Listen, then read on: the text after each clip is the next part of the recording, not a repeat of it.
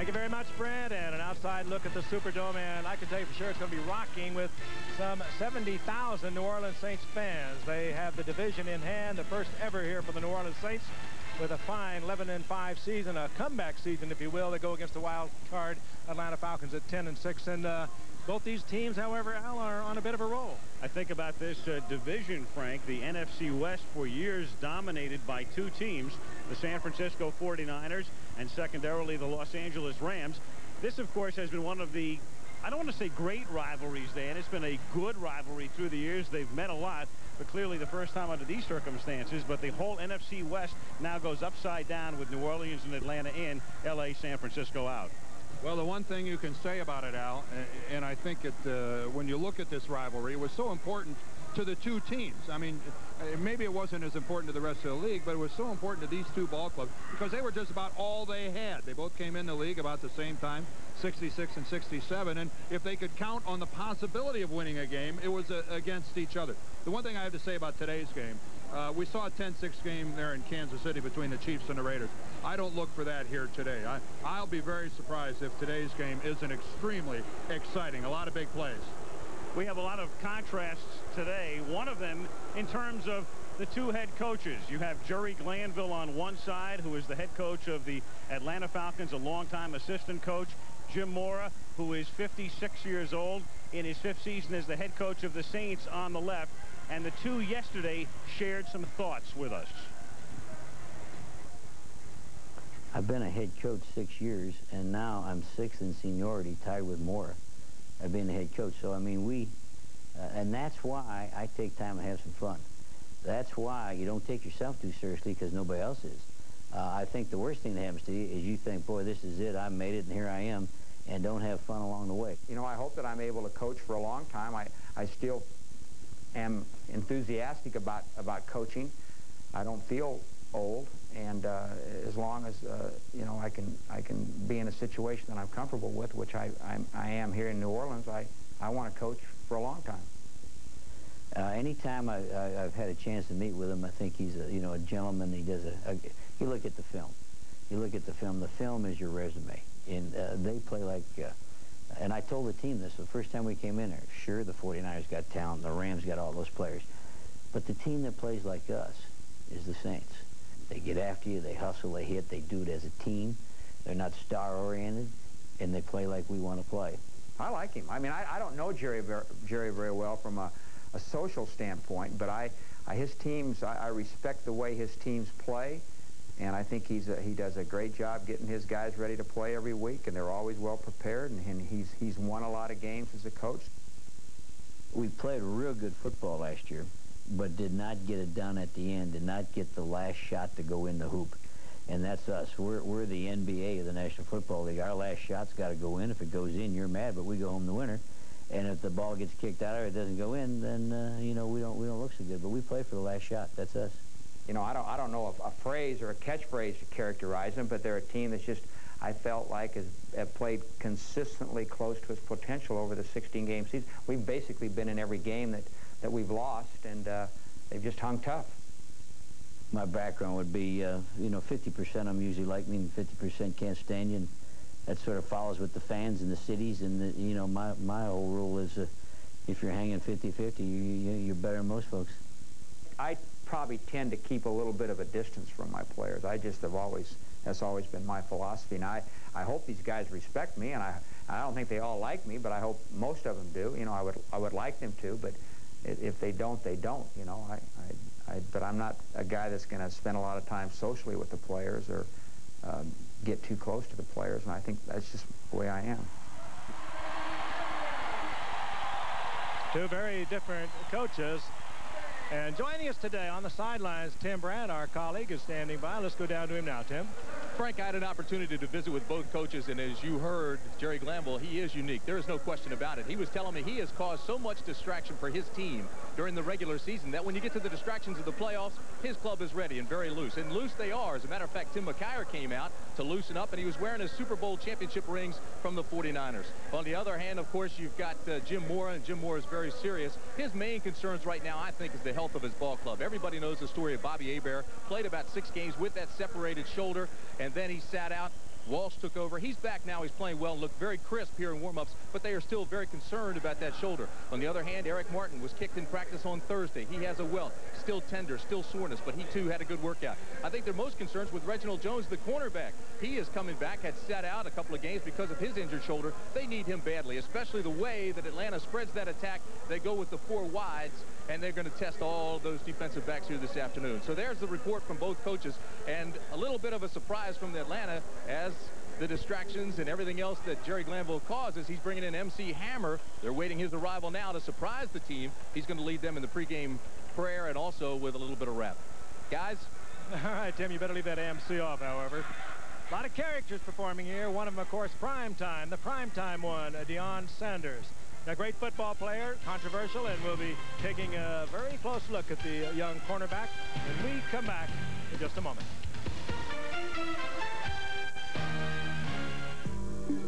It wakes up sleepy purples and helps canary yellows to fly.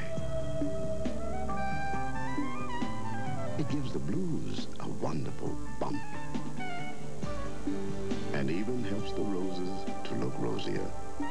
It's Fuji color, and it's the reason why more people are looking into Fuji films every day.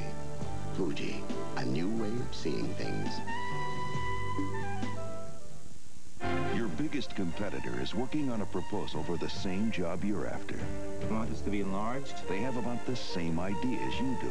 Copy this slide. The only difference is let's print it. They own a Canon color laser copier, and you don't. Who would you give the job to?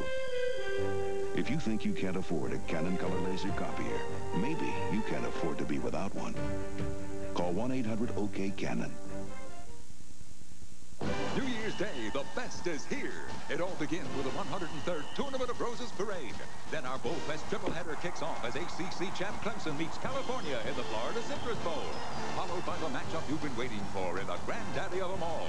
The undefeated Washington Huskies make their claim to the national title as they tackle Big Ten champ Michigan in the Rose Bowl. And that night, number 3 Florida takes on Notre Dame in the USF&G Sugar Bowl. New Year's Day's biggest games are on ABC Sports.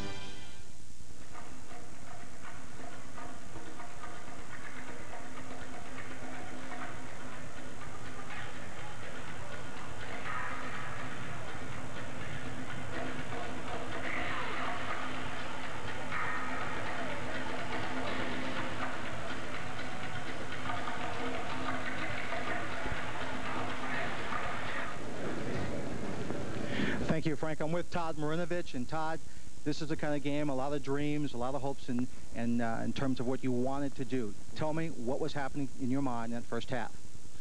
Well, there was a lot going on, and we were just sticking to our basic game plan. They came out and ran a little different stuff with Cherry coming down, robbing our receivers, and he did an excellent job.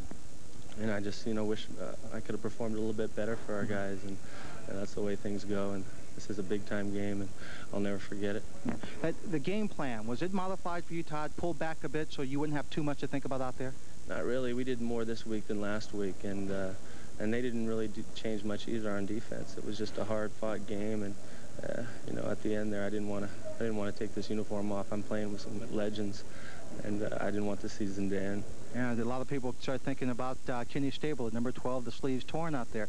What was the difference in the second half? What did you change? I just started seeing things more. I mean, I had to wake up and see Cherry. He was coming in there making plays, so I just spotted him and just started, just playing catch, throwing it to the open receiver. Yeah.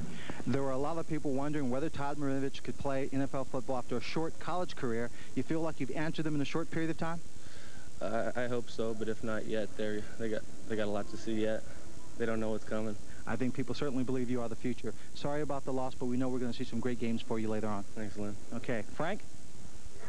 Hi, thank you, Lynn. Pretty gracious quarterback. You throw 4 interceptions. It's kind of hard to get him on camera today. Todd Marinovich, and of course he does have a future. The future is now for a youngster we saw 3 years ago, guys. Deion Sanders, remember, here in the Sugar Bowl, Florida State going against Auburn. We had some questions about him at the time, Dan. And you remember we voiced him too, Al. Oh, sure. The one thing about Deion Sanders, he must be a good luck charm among other things, because the Braves went from last to first. The Falcons have gone from last to first. Wherever he goes, his team wins. And, of course, he loves that nickname, and he loves the limelight. And he's one of these guys that I think likes to put a lot of pressure on himself. Well, and that's because when you're that type of football player or baseball player, you can respond to that kind of pressure. And, you know, it's really kind of uncool now to call somebody a great athlete. Well, Deion Sanders isn't just a great athlete. He's a remarkable athlete. But he is so much more. And as we're going to find out here in this little piece, primetime Sanders is too legit to quit. When Deion Sanders entered the NFL 3 years ago, many thought he was all style and no substance.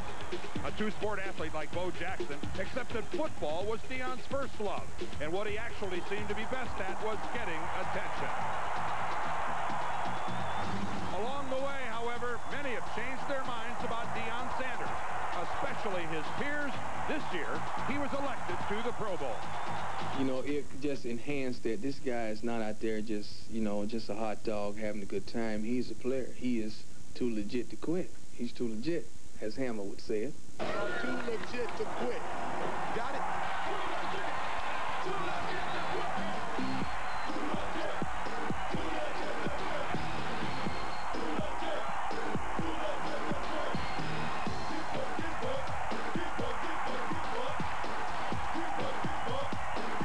Who fits in perfectly with Jerry Glanville's outlaw style, has helped Atlanta forge a new identity. Tough, flashy, and fun. You know, kids hang on your every word, so you really have to be careful. And I know I'm touching a lot of people. When I like to sound like I'm happy. I'm happy with my job. You know, some people get up in the morning and go to work and say, damn. I get up and say, all right, let's go. Let's go do it. But Deion isn't upbeat about everything. It's very difficult for him to talk about his father, whom he hasn't lived with since he was a little boy. He's, you know, been dealing with drugs for a while now. And, you know, it hurts me inside because I think, you know, he's getting old enough where he's too old for that. You know, it should have been stopped by now. I want to do things for him, but I'm scared to because I've tried, and I've tried many times. It is Deion's mother, whom he calls his friend, who has been his support. We grew up together. We learned a lot of things together. And I owe my whole life and career to her because I can remember sitting home one day and she said, baby, you want to play some football? I said, yeah, I'd give it a shot. And the rest is a Cinderella story. Falcons are a colorful team. They have some colorful followers. This is Hammer, and Tim Brant's with him. All right, Frank, they hope that Cinderella story continues today. Grammy Award-winning Hammer is with me. They have just adopted Too Legit to Quit. How did that come about? Who was it with the Falcons that initiated that and got that off of your album? Well, you know, Deion Sanders and Andre Rison and Jerry Glanville are all in the video. And after the video, they just kind of adopted the song. You were in the locker room. What is the mood in there right now? Oh, it's the same as usual. They all fired up and ready to go. Too legit to quit. Hey, good seeing you, Hammer. All right, get your ticket at the door. Back up to you, Frank. Okay, what a colorful group, the Atlanta Falcons. Right now it's time for our regular feature on what's new in the world of sports science and technology.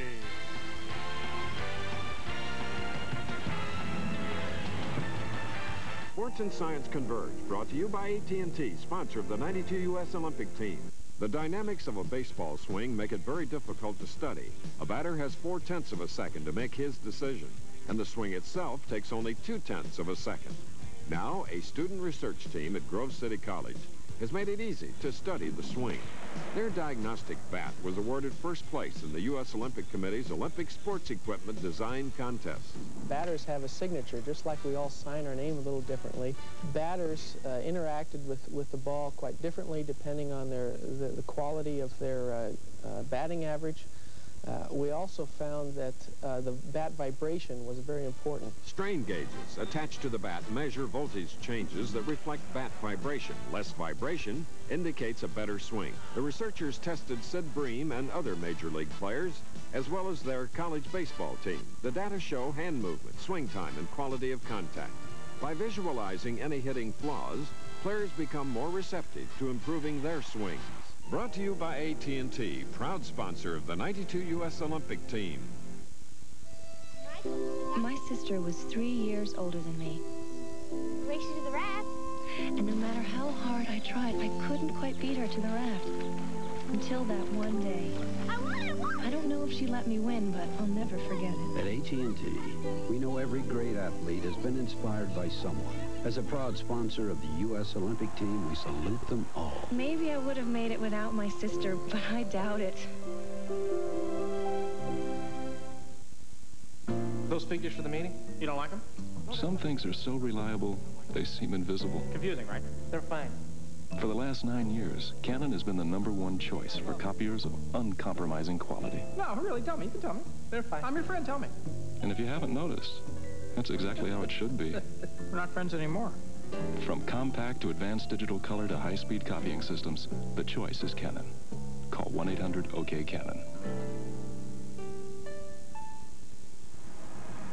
Back at the Superdome, our Canon NFL Wild Card Playoff Report continues as we await the kickoff, Atlanta and New Orleans. Two fine quarterbacks performing here today. Chris Miller, of course, with the Atlanta Falcons. Strong arm, Pro Bowl quarterback. Many expect a great future for this youngster, and he is still young, even though he's been starting for 3 years. But the real poignant story surrounds Bobby Hebert, the quarterback of the New Orleans Saints. He was out during their 4-game losing streak. He missed all of last year. It's a fascinating story, and it most certainly is a different time right now for Bobby than it was a year ago. A year ago, things were so very different for Saints quarterback Bobby Hebert, the kid they call the Cajun Cannon. There was no NFC West Division title. There was no applause for Hebert. There was only trauma and pain. Professionally, he set out the entire 1990 season due to a contract dispute, a move that did not sit well with a lot of people in New Orleans. Missing football, missing the competition, that was, probably the hardest. But I believe as an individual, you have to stand up for what you believe. And, I had enough hobbies and enough outside interests to keep me busy. It was, pretty much hard, I guess, around Sunday. But other than that, I just, spent a lot of quality time with my wife and kids. Children were nestled all snug in their beds. But Bobby's professional problems paled next to his personal situation. Around this time, a week before Christmas, my mom's mom had died, and then I found out the next day my dad had colon cancer, and then 4 days later, my sister died, and so it was really sad because it was so sudden. Suicide is really, a frustrating thing for a lot of families. It was just a nightmare. It was just something that, you think you might wake up with, or you see in a movie, and then you say, like, wow, this is really happening, to me and stuff. Well, the nightmare is over now. In the past 12 months, Hebert and the Saints have come to contract terms, and the city of New Orleans has reclaimed its native son, albeit somewhat slowly. In the preseason, there were boos and even a sign demanding a public apology from Hebert. But oh, what a difference winning makes. He's gone from heel to hero in this town, after he didn't play with us for 1 year. Oh, yeah, he's a Saint again, he's forgiven. That's how it is down here with the Saints. Of course we forgive him. He's been winning. Since it's just a matter of, winning and losing, as easily on top of the mountain, you can be down in the valley. And what about his personal life? Time has healed some of those wounds, too. The sting of his sister's suicide has subsided, and his father seems to have won his battle with cancer. I think from the adversity and the sadness that I've had in my life, it's helped me build more character and, mature more as an individual. When I was a senior in college, I had a wife and kid, and I was on food stamps for 4 months. So I knew how to appreciate the good times when you've been through the bad times. Bobby Hebert's story, one of the more moving ones that we have seen in a long time. And the athletic side of it continues in just a few minutes. And Al and Dan and I'll be back in just a moment.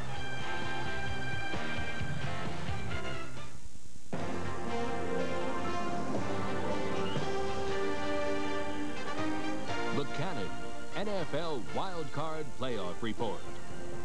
Brought to you by Canon, America's #1 choice for copiers of uncompromising quality. A promotional fee has been paid to ABC by United Airlines. Come fly the friendly skies. Thursday. People pushing it to the limit. Every act, every move I make has a consequence. For the thrill of it. You just gotta love this sport. You just gotta love it. And on the job. people do die. Experience life on the extreme edge. Thursday at 9, 8 Central.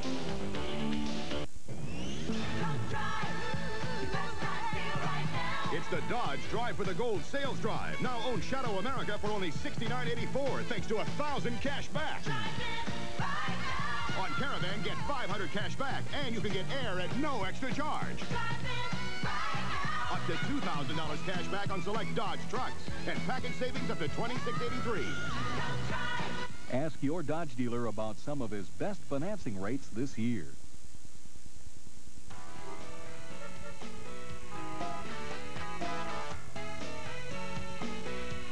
In the last 3 years, over 100 appliance and electronic stores have closed their doors. At the same time, one store has grown to become America's largest, with the top name brands, nationwide service, and 100 years of trust. Brand Central at Sears. No wonder more people count on Sears Brand Central than any other superstore. The signs are there. The signs are everywhere. It's the end of the year, and that means it's time to make your best deal at Nissan's year-end clearance. Get up to 100% financing and no payments until spring. With special factory-to-dealer incentives, save up to $500 on 92 Sentras, up to $1,000 on 92 Stanzas. And now is the time to make your best deal on 92 Maximus. Get special factory-to-dealer incentives on almost all of the award-winning Nissans, now through January 3rd. Just follow the signs to your nearest Nissan dealer. Your Chicagoland Nissan dealers. Right on the money, right now. The state's latest budget crisis, Sunday morning at 9.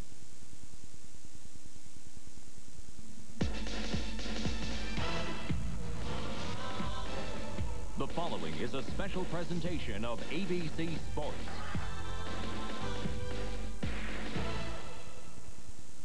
It's a wild card weekend in the NFL, and two teams are streaking towards a rubber match after a surprise order finish in the NFC West.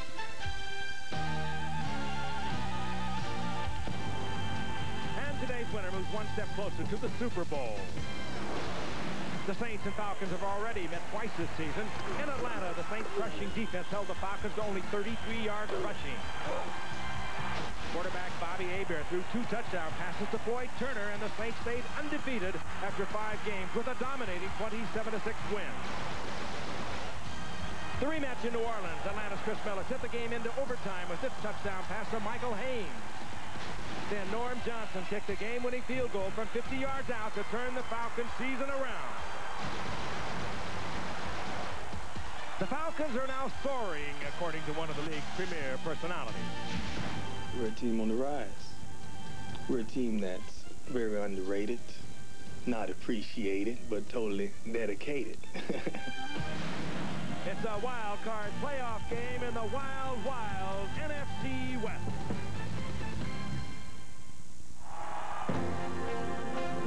The NFC Wild Card Playoff Game. The Atlanta Falcons versus the New Orleans Saints. Brought to you by Buick and your local Buick dealers. Remember Buick, the new symbol for quality in America. By Old Spice Fragrance and Aftershave. Cool, crisp, and unmistakably masculine. Old Spice. By Mylanta Antacid. My doctor said Mylanta. And by Delta Airlines. We love to fly, and it shows.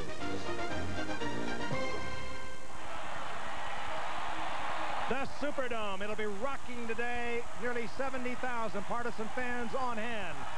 A city waiting to watch their New Orleans Saints, the division champions of the NFC West for the first time in the franchise's history. And they go today against the Atlanta Falcons. The Saints coming in at 11-5, the Falcons at 10-6. Hello again, everyone. I'm Frank Gifford along with Al Michaels and Dan Dierdorf. Glad you stuck around. Hope you've enjoyed the Kansas City Raider game.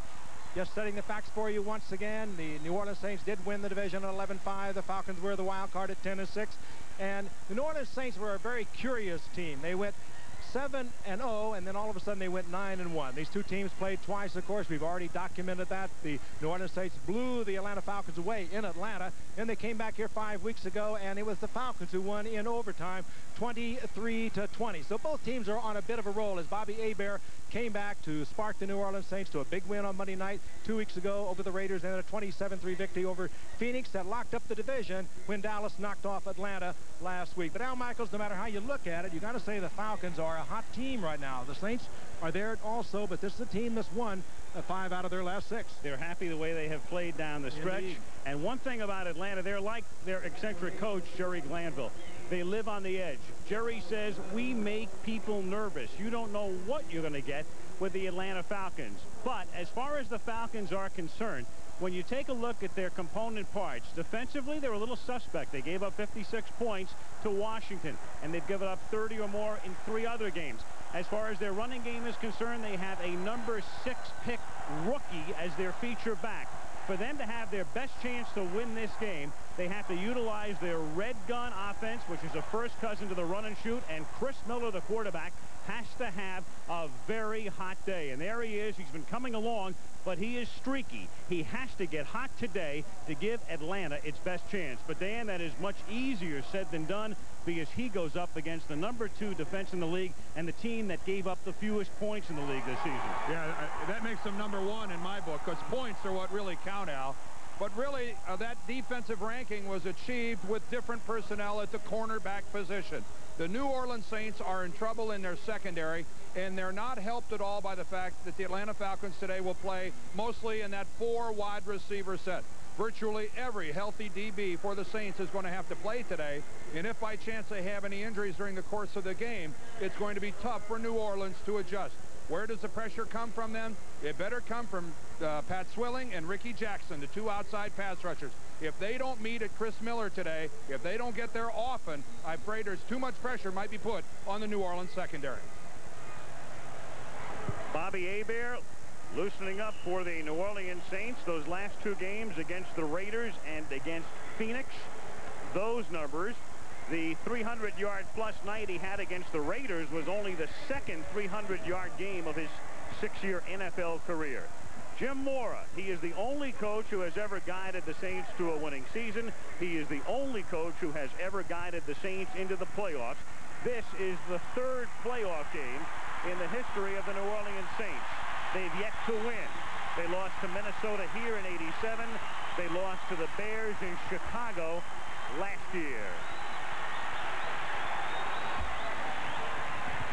Norm Johnson, the longtime Seattle Seahawk who lost his job to John Casey in preseason and then was picked up by Atlanta, and he's had a great year. Kicks off for the Falcons. And back deep, Fred McAfee, the rookie, the man in the middle. And the kick is taken by McAfee from the 9 back to the 22-yard line. Saints begin at the 22-yard line with Bobby Hebert. Born in the area, went to school in the area, raised and makes his home here, and has become once again a popular man. Finnerty starts, so we will see a lot of the rookie McAfee and also Hilliard. Jordan, the blocking back. Martin and Early outside. Brenner is the tight end. And the guys up front, including Stan Brock, in his 12th season, so he has been through the thick and the thin, mainly the thin. But here he is in the playoffs. 1st and 10 at the 22-yard line.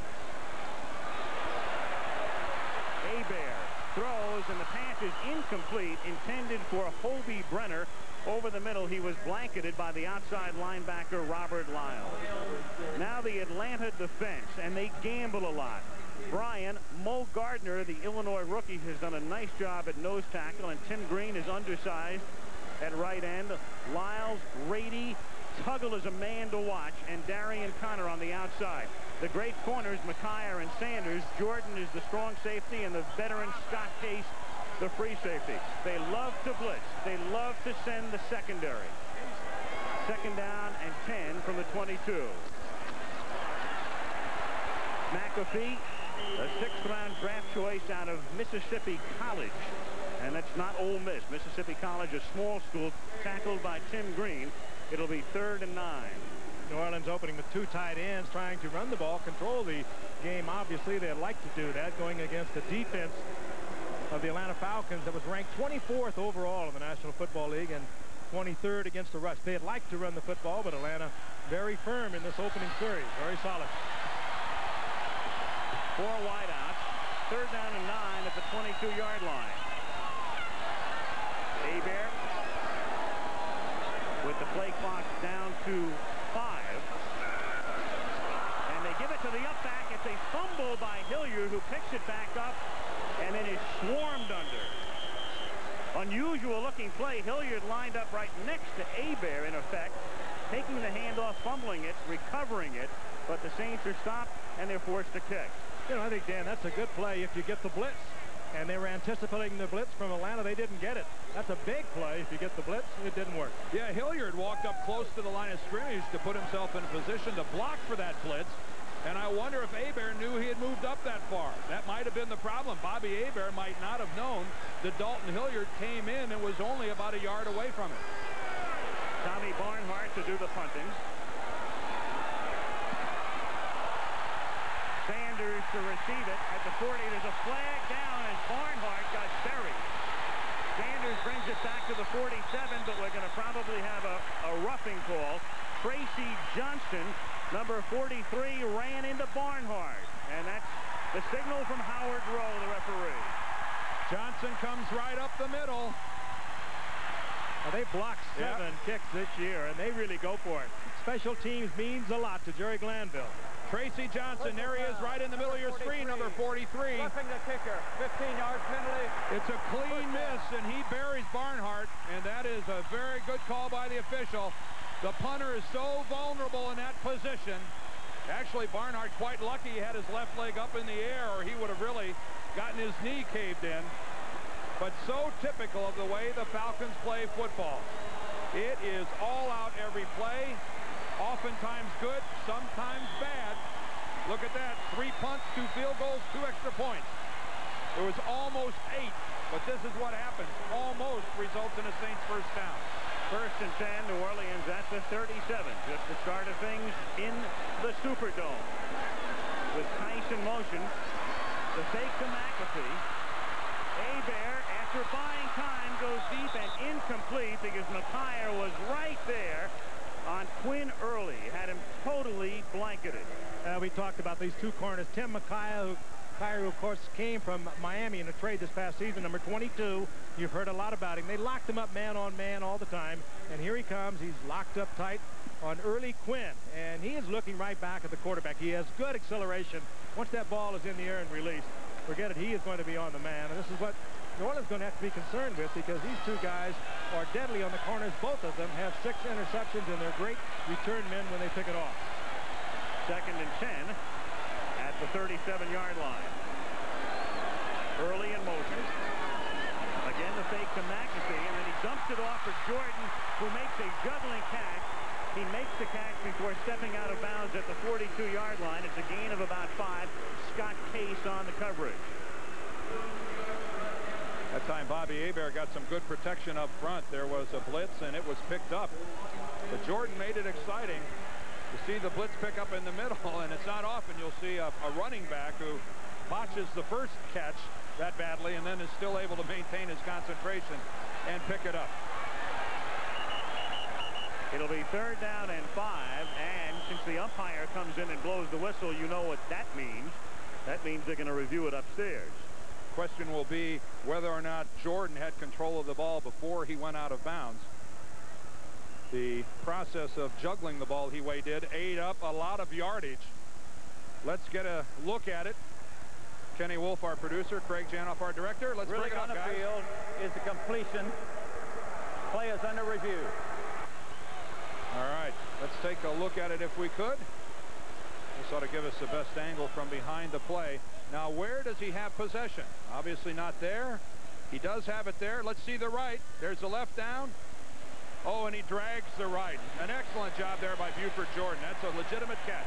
Not only did he have the poise to catch the ball in the second bobble, he had enough concentration and poise to get the other foot down. You see it drag inbounds, and that'll be a completion. Play stands is called on the field. Completed pass. Brings up 3rd down.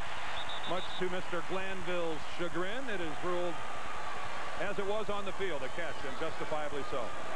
3rd and 5, Saints at their own 42. This drive kept alive on a roughing the kicker penalty. 12:42 left in the 1st quarter.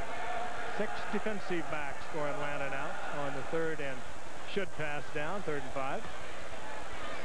You know, this is no surprise that New Orleans is throwing the ball, least of all to Jerry Glanville. He told us yesterday that he was sure that the Saints were going to come after them by throwing the ball. And another one. We talked about Jesse Tuggle, the linebacker that would play a major role today, and Jerry Glanville says he's about the best I've ever seen. That's a big statement, but he stands by it. And there he is. He never leaves the field. He stays in the prevent defense. He's in there in the nickel and the dime, and he's in there right now with 6 DBs. Whistle, I believe, is to reset the play clock. Game clock should read 12:45. And the game clock as well, 12:45. Field play clock should read 17 seconds. And 3rd and 5 when we resume play as the Saints come up with 4 wide receivers, 3 to the left. He wants that clock to read 17. And apparently they can't set it from 35 to 17 without counting it down. I know. You got to do it right. Yeah. But the Saints are on the ball. They'll snap once the whistle blows and the referee tells them to start. They'll snap the ball within 5 seconds. And Bobby Hebert obviously impatient. And the Falcons have had a long look at this formation. And New Orleans has had a long look at that defense. 3rd and 5. That's Martin in motion. Hebert from the gun throws an out pattern. It is caught by Martin, and Martin has a 1st down. Well, Martin is the control man. Hebert has looked at this defense. They played each other twice before. He has seen it. He knew where he could put the ball to his control man, the underneath man, Eric Martin, the leading receiver, and Martin just does squeak the 1st down, takes it away from Bobby Butler. Martin caught 66 passes during the regular season. Floyd Turner caught 64. Tice in motion and then sets in the slot to the right. 1st down from the 47-yard line. Went early in motion to the left and a little toss to the rookie McAfee. And he is met and pushed back from the line of scrimmage. Brian Jordan makes the initial hit, and Jerry Glanville loves to talk about getting a lot of hacks on the ball. It means a lot of tacklers, and you'll see that a lot from the Atlanta Falcons. And I'm not sure that Brian Jordan needed a lot of help. That was just a fine open field tackle by this dual sport guy, Brian Jordan, a baseball player in the St. Louis Cardinals baseball organization, was all the way up to the AAA level, wasn't he, Al? Played in Louisville last year. Watch this tackle, though. Jordan's going to come in from the right, and look at him get the shoulder down, and boy, that's a good tackle on McAfee, and the Falcons, a lot of two-way people. Dalton Hilliard is the sole running back in this set. On 2nd and 11, over the middle, a nice catch is made by Quinn Early, a 1st down at the Atlanta 40. He is tackled by Bobby Butler.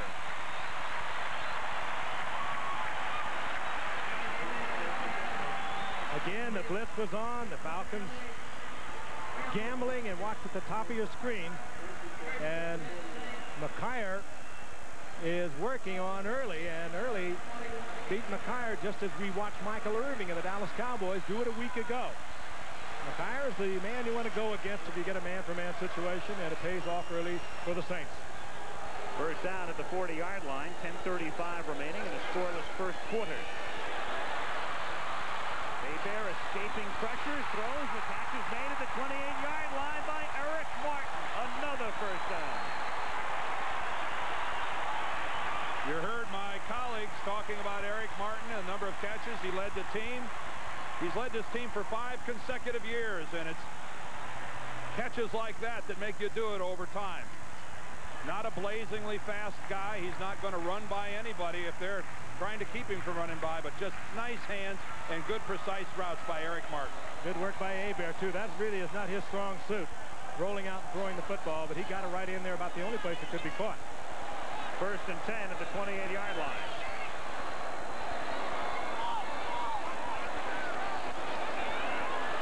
McAfee, and he is hit immediately by Jesse Tuggle after a minimal gain. We mentioned at the top, the Falcons like to live on the edge, and because they live on the edge, they haven't had the ball yet. Remember, they stopped New Orleans 3 and out.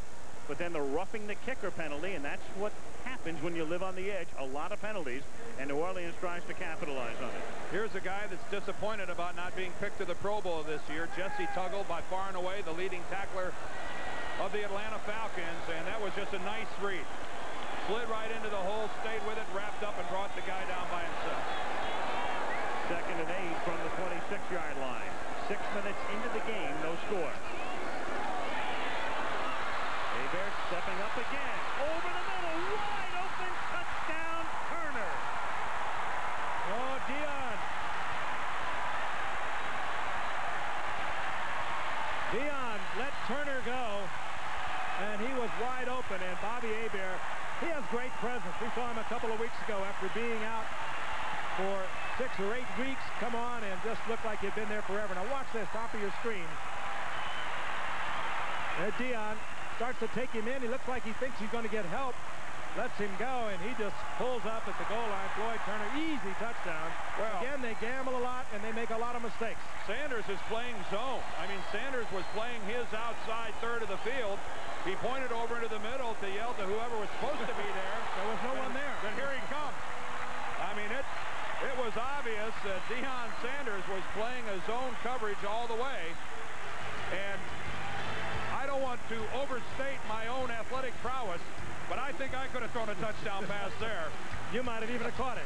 Turner was wide open for a TD.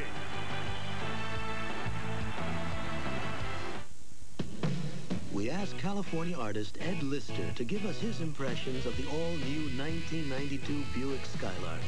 To capture the lyrical lines, the liquid flow, the dash of flair, and above all, the quality that makes this the Buick of its class. Did he capture Skylark? Decide for yourself. But one thing's for certain. Skylark is the Buick that will change a lot of impressions about Buick.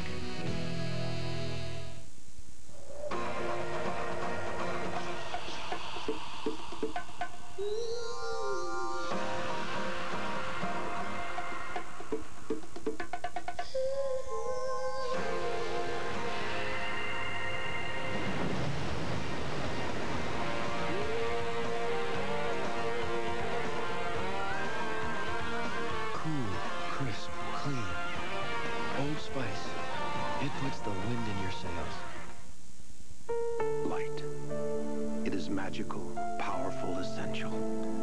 At GTE, we place that power at the touch of your hand.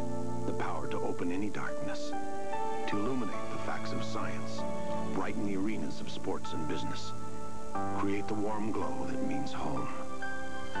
At GTE, we give you the power of Sylvania light in 6,000 ways, none of them small. At GTE, the power is on. Big start for the Saints. The drive kept alive by the roughing the kicker penalty. And a good matchup here. Morton Anderson, who booms more than half his kickoffs into the end zone for touchbacks, against Deion Sanders, who has run a kickoff back for a touchdown this season. If it comes to an open field tackle, though, I'll take the guy on the left. The thing about the Saints is, though, if they don't get the touchback from Anderson, they are the worst in the league at kickoff coverage. And this guy will test you. Forget it. So long. He almost put that through the uprights.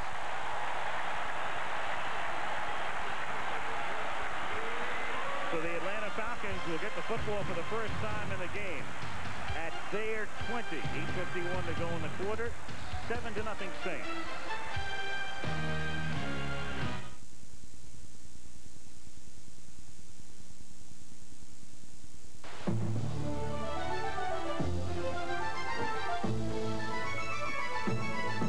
With service to more cities across the Atlantic than any other U.S. airline, Delta now makes it easier than ever for the people of America to get to know the people of Europe. Buongiorno. Bonjour. Sia. Guten Tag. Ritzy.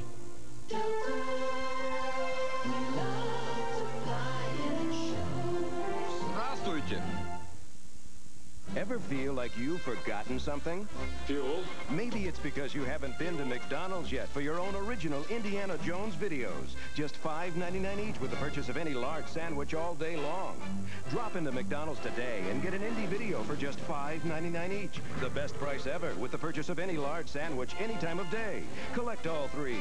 Just stop by McDonald's and ask for today's video. That wasn't so bad, was it? If you don't hurry, it could be. Buick introduces the new supercharged Ultra for 1992. With 20% more power. 205 horsepower to be exact. Ultra truly ranks among the world's finest luxury performance sedans. The new 1992 supercharged Ultra from Buick. The new symbol for quality in America. The excitement, the action, and the moves. From the field to the stands, the fun of the World League returns in March on ABC Sports. On the left is Vince Buck, and on the right is Troy Cook. Under more normal circumstances for the Saints, they would be the starting cornerbacks. But both are gone for the year, gone for the playoffs, and thus the Saints with a rebuilt secondary. On defense for the first time, Atlanta has it at the 20. And Miller backs to throw on first down, and that's incomplete.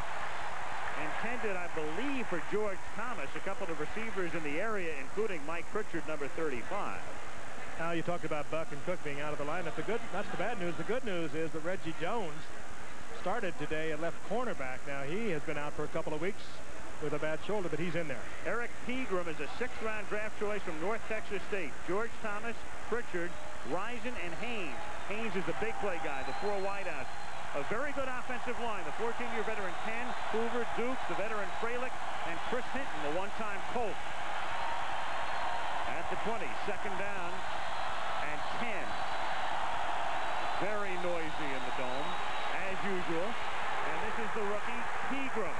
It'll be 3rd down. He's hit by Sam Mills, number 51, who'll be going to the Pro Bowl. And let's take a look at the Saints defense. Number 2 against the run, number 2 against the pass, number 2 overall. Martin, Warren, the 2 defensive linemen with Jackson, Mills, and Swilling in a 3 linebacker set. And then when they go to the 6 DBs against this red gun, Jones, Lee, Mack, Atkins, who had 3 interceptions last week, Maxey and Glenn are the 6 DBs. And once they get them in there, they only have 1 left over, as Dan pointed out. 3rd down and 10. That's Jason Phillips in motion, number 82. Play clock down to 3. Miller going deep on 3rd and 10, and incomplete as Floyd Dixon had gotten loose in the secondary, but Miller couldn't get it to him. Oh, boy, and we saw Atlanta blow a zone a while ago. They lost 6 points on it. That time New Orleans did the same thing. Only this time Chris Miller, a little anxious, tried to lay it up so that Dixon could take it in stride, but he was wide open for a big gain, or at least to midfield. Falcons don't gain a yard on their first possession. Scott Fulhade to punt. Gil Finnerty back to receive for New Orleans. Finnerty calls for a fair catch at the 39-yard line. So the Saints get the ball right back. They have it with 7:46 left in the opening quarter in a wild card game in the Superdome. 7-0 Saints.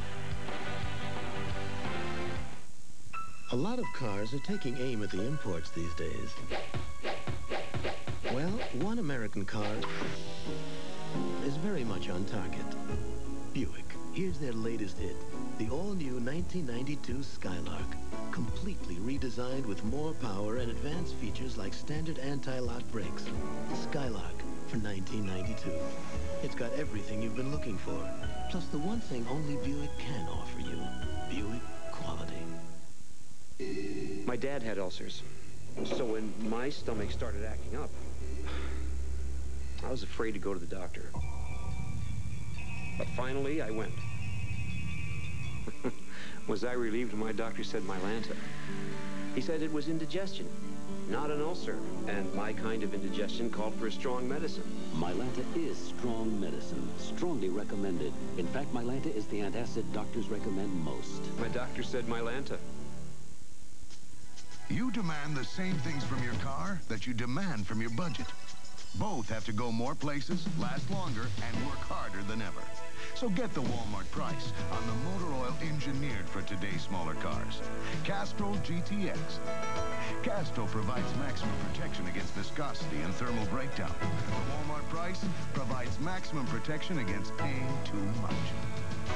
Walmart. Always a low price. Always. Sunday, the historic fight for freedom against the Roman Empire.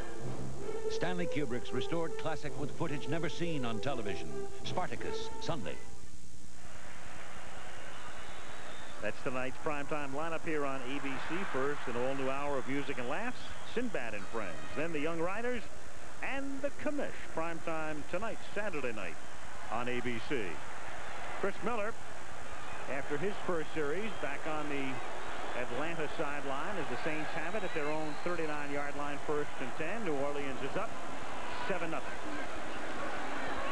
And Hebert to the air again. Hebert hits Martin. Martin with a first down before he's taken down by Jordan. And Hebert, after missing on his first 2 attempts, has completed the last 6. Brian Jordan, the strong safety, 6'1", 205-pounder, is not the cover man you want on Eric Martin. Eric Martin with the quick feet and the good moves. Jordan perhaps is all right on a tight end, a Hobie Brenner, but not on Eric Martin. He just leaves him with a little quick break to the outside and gets first down yardage. Jordan appeared to be intrigued, Frank, with what was going on back in the backfield. Yeah. Captivated to the point that he was trailing Martin by several yards. Saints at the Falcon 42. Falcons, as they always do, show blitz. And they're coming on a run as McAfee takes it to the 41-yard line for a short gain. It'll be 2nd and 9. Well, for the Falcons in the NFC West, there it is. In 7 of the last 8 years, they have finished last, and then they were next to last in the 14th division in 1986. And today, they come in as the wild card, and it's the first time they've been in the playoffs since the strike-shortened 82 season. You always hear coaches stress consistency, but that's not the type they look for. No. 2nd and 9 at the 41-yard line. 3-man rush. Hilliard takes the pass over the middle and pays the price as he is knocked down at the 36-yard line by Tuggle and Rady. Good job of the umpire that time getting out of the way. He almost gets hit with the football. Let's look at Tuggle, number 58. He reads it quickly, just drops into his hook zone. A quick close on Dalton Hilliard. And Jesse Tuggle, a guy who plays most of his games on Sunday afternoon to regional audiences, has been yearning for this national exposure. Looks like he's set to make the most of it. 4 wide receivers for the Saints. The Falcons better be concerned with 84, Martin. 3rd and 4 at the 36-yard line. 5:30 to go in the quarter. 7-0 New Orleans. 4-man rush. Hebert over the middle. Hits Floyd Turner. He's inside the 20 and down to the 14-yard line. Tackled by McKyer. Hebert just locked up with Turner, the speedster. Turner had a great year, 64 receptions. Had 2 touchdowns in the first meeting in the blowaway at Atlanta by New Orleans. Here he comes, just bounces off McKyer, gets the jump on McKyer. McKyer is not even close enough to make a play on the ball. If you're going to jam a receiver as a cornerback, you better interrupt his release a little more than McKyer did right there. That was a clean release for Turner that allowed him to get across the field. He burned them in the regular season, did Turner, and he's burning them again in the first quarter today. 1st and 10 at the 14-yard line. Hebert, the fake, throws, and this time he hits Turner again down to the 6-yard line, a little short of the first down. He's sandwiched by Case and Sanders. Jerry Glanville yesterday was talking to us about the characteristics of this Falcon team, and he said, I guarantee you tomorrow there'll be a couple times that we're out of it, but we always come crawling back into a game. Well, they better get with it here, or they're on the verge of being down 14-0 at the beginning you know, just a little over halfway through the first quarter. And Dion, he's great coverage, but he was laying off 6, 7, 8 yards, and the ball inside the 15-yard line. You got to play tighter than that. 2nd and 1. It's the first time they've come up in a 2-back set. They break it with motion. They give the ball to Buford Jordan, and he bangs his way. He pinballs his way down to the 4-yard line. Stopped by Tuggle, and that should be a first down. I think the first tackler at him was John Rady, the inside linebacker, and he bounced off. The New Orleans Saints are in scoring position as they move inside the 5-yard line. And they like being in this area. As you can see, they almost always get in. Tops in the NFL once they're inside the 5. And if you're going to go against a team, why not Atlanta? They are one of the lightest teams up front you're going to find in the league. They're very small up front. The Saints are very big. 1st and goal from the 3. That's Wainwright in motion. Hebert dropped in the end zone. John Tice had his hands on it. He was covered by the safety, Jeff Donaldson. 2nd and goal. Covered well he was by Donaldson. I think Bobby Hebert thought that he had a touchdown when he let it go, but a beautiful job of playing the football by Donaldson. Watch him make his move in front, and at the last minute, pull the arm down. You see, that's a trick a safety has to learn early.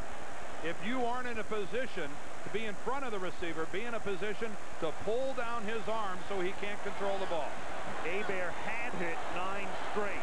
2nd and goal at the 3. 3 minutes to go in the quarter. Saints up 7-zip. Jordan, half a yard or so. Oliver Barnett, 72, in on the tackle. 3rd and goal, and let's go back and take another look at the pass play. Donaldson really living on the edge. Dan hit it just right. The ball is in there. It's caught by Tice. Now here comes the arm stripping the ball away. That's a great play, but again, Donaldson living right on the wire with that one because he was beaten. Well, it was all he had left to play. Exactly. And maybe Hebert may be a little too careful with it. There's Carl Smith, the offensive coordinator, former Bakersfield College football star. Thought I'd drop that in, local knowledge. And the play he has called has 4 wideouts with Dalton Hilliard, the sole running back. 3rd and goal from the 3. Hebert throws. It's picked off in the end zone by Deion Sanders, who is tackled in the end zone. That is a touchback. So Deion Sanders makes a big, big play to stave off a New Orleans touchdown, to keep it at 7-0, and to give Atlanta the ball back at the 20-yard line. Oh, how many he's made this year, too. It depends on that quickness, the speed. I don't know anyone as quick as he is, and he does make the big play, Al.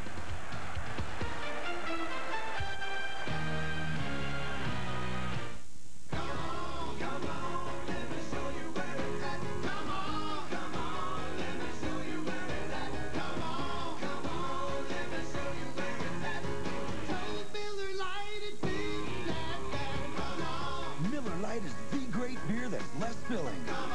It's everything you want a beer to be. Come on, let me show you where it's at. Come on, Miller Lite, it's big and come on. Is that it? 1 second, son. To achieve superior results, Now? don't be so impatient. You need superior tools.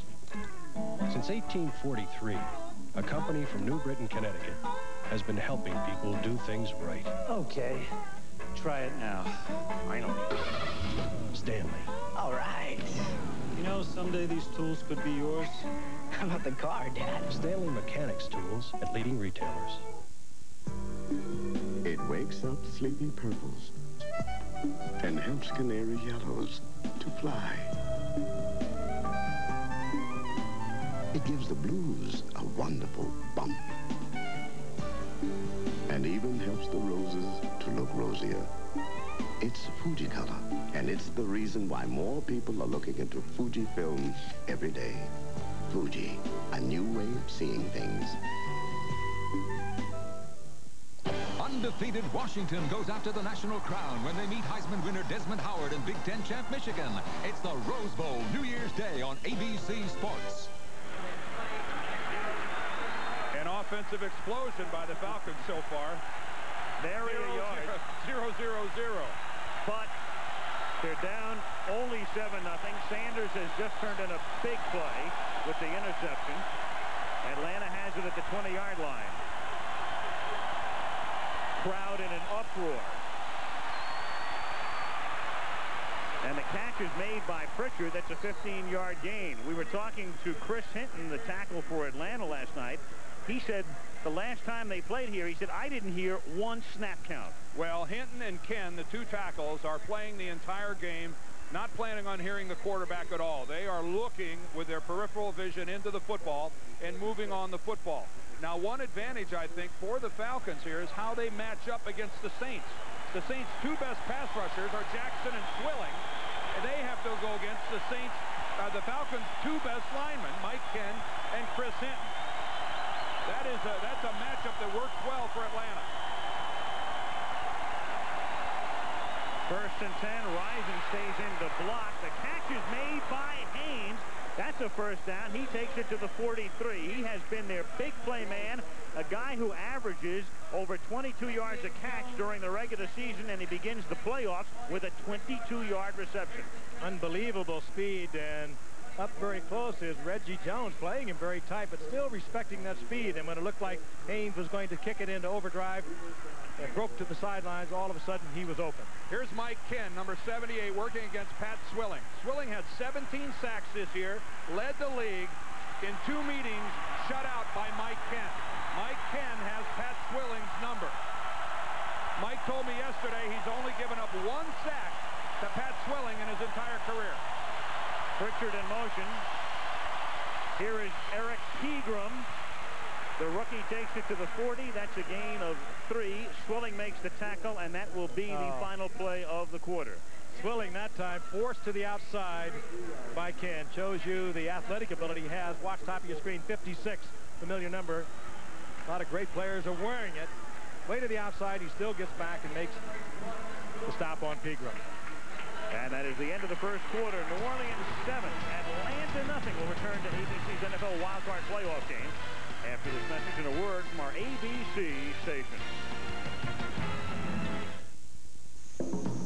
Freedom.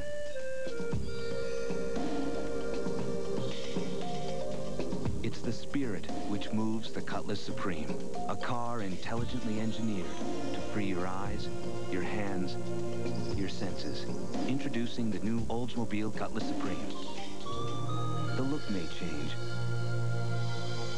but the spirit remains the same.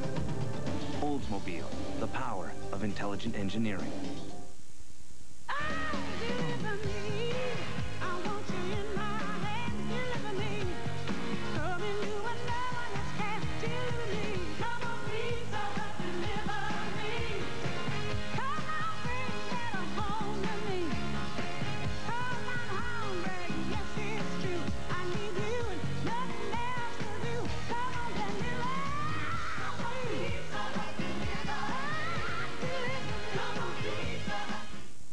Happy holidays from ABC.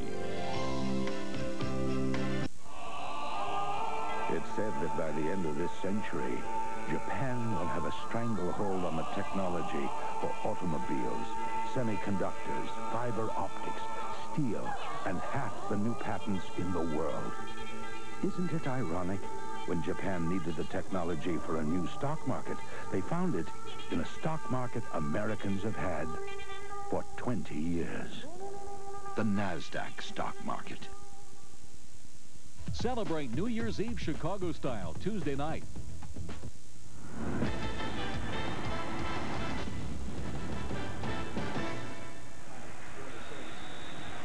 And welcome back to ABC's NFL Wildcard Playoff game, which is being brought to you by Mercedes-Benz. Engineered like no other car in the world. 2nd and 7 as we start the second quarter. New Orleans on top, 7-0. Falcons from the Saint 40, and a sack of Miller and a loose football.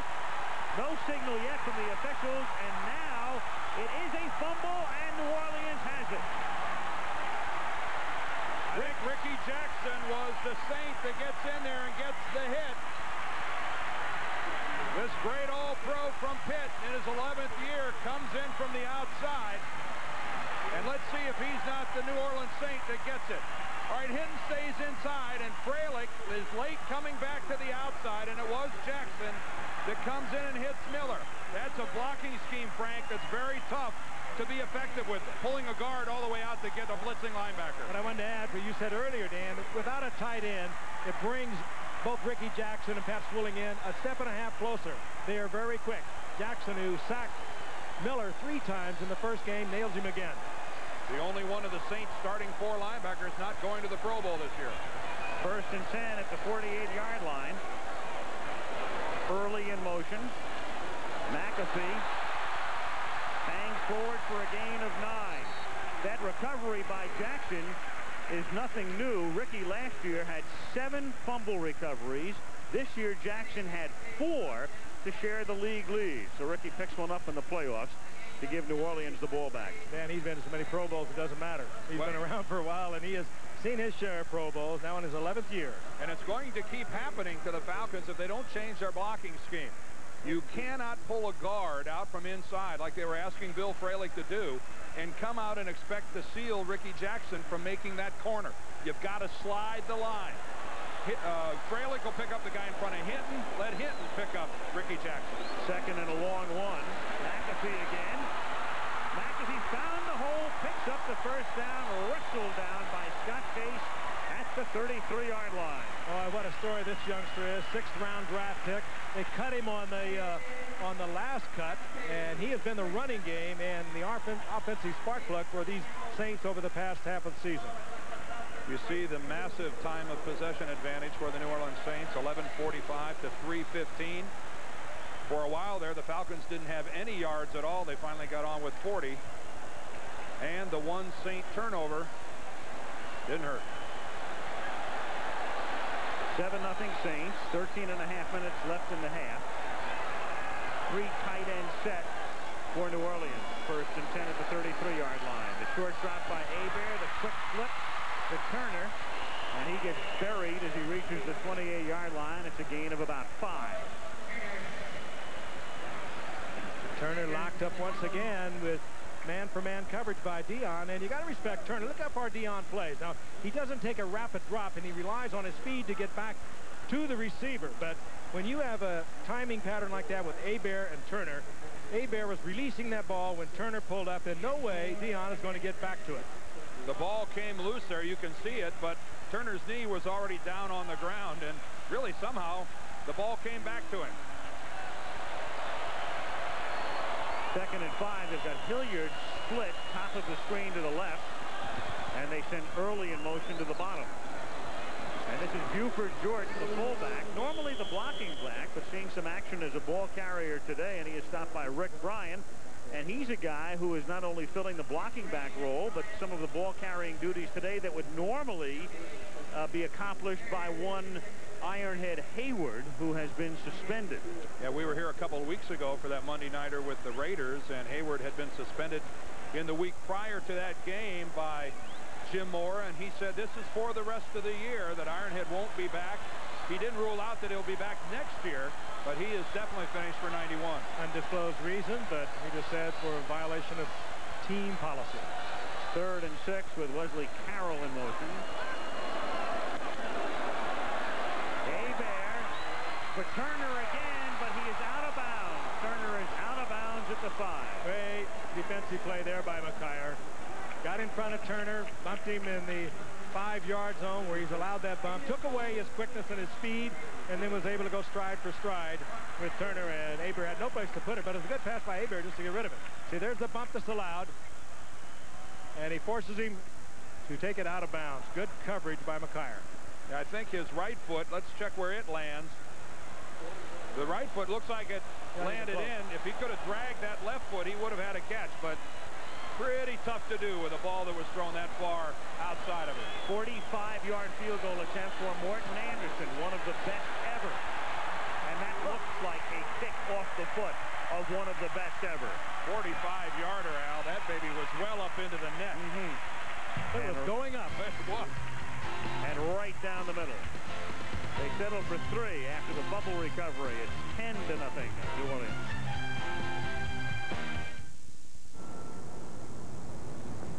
This new S-Class is so many things. Space, strength, and safety, of course. But more than anything else, it's the performance that will astonish people. Because it's so quick, so agile. If you don't love driving this car, maybe you just don't like driving.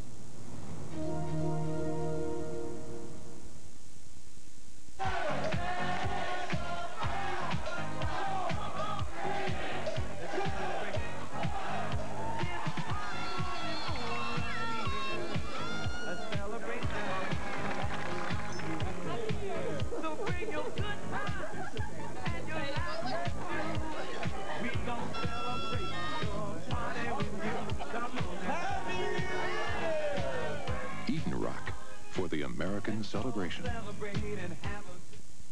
To me, there's nothing better than winning a Super Bowl or a NASCAR race. That's why when my race team hits the circuit, there'll be an Interstate battery cranking it up. Interstate's my kind of battery because it's got the power and stamina it takes to be a winner. So insist on an Interstate battery from over 200,000 automotive service, repair, and parts centers everywhere.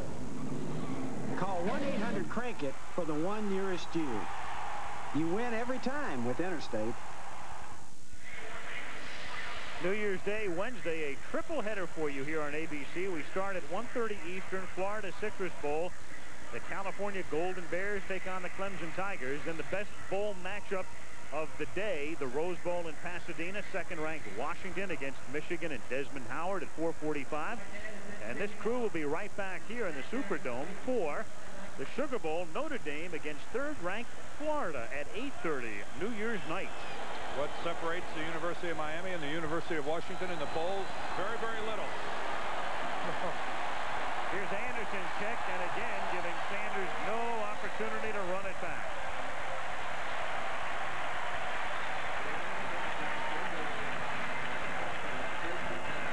.32 remaining in the first half. ABC's NFL wildcard playoff game is being brought to you by Mercedes-Benz, engineered like no other car in the world. Al Michaels, Frank Gifford, Dan Deerdorf. If you missed it earlier today in Kansas City, the Chiefs advance. They knocked off the Raiders 10-6. They don't know whether they will go to Buffalo or to Denver. That depends on what happens in the Houston New York Jet game tomorrow. Mike Rozier is in the game as the running back behind Chris Miller, the quarterback. Saints nearly jump, but get back onside, and Miller to throw on first down. This is Pritchard with a convoy in front of him, and the rookie from Colorado picks up 15, his second 15-yard reception of the day. Well-designed play, Dan. That was a little screen to the flanker with the running back Rozier out in front of it. Well, one of the things, Frank, you really would like to have happen is to have a blitz come from the side that you've called the screen, and that's exactly what happened that time. Ricky Jackson came from the outside, which took him completely out of the play, and that's just one of those things. You call it, and it happens to work out just right.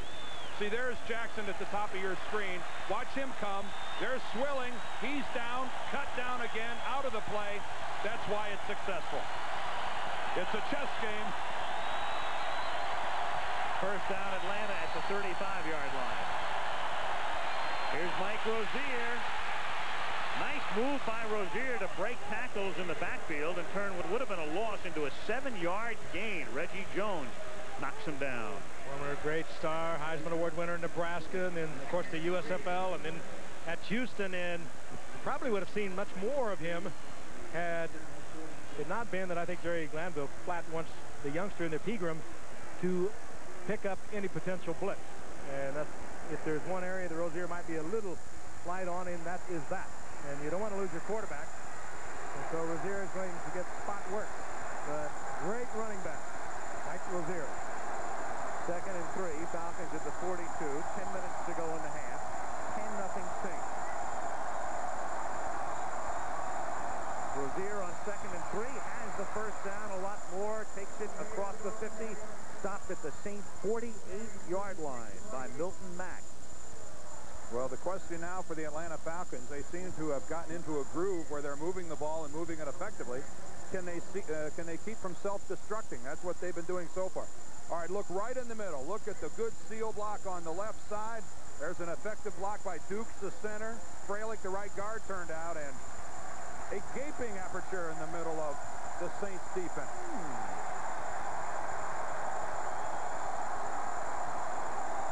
First and 10 at the 48-yard line. Risen in motion.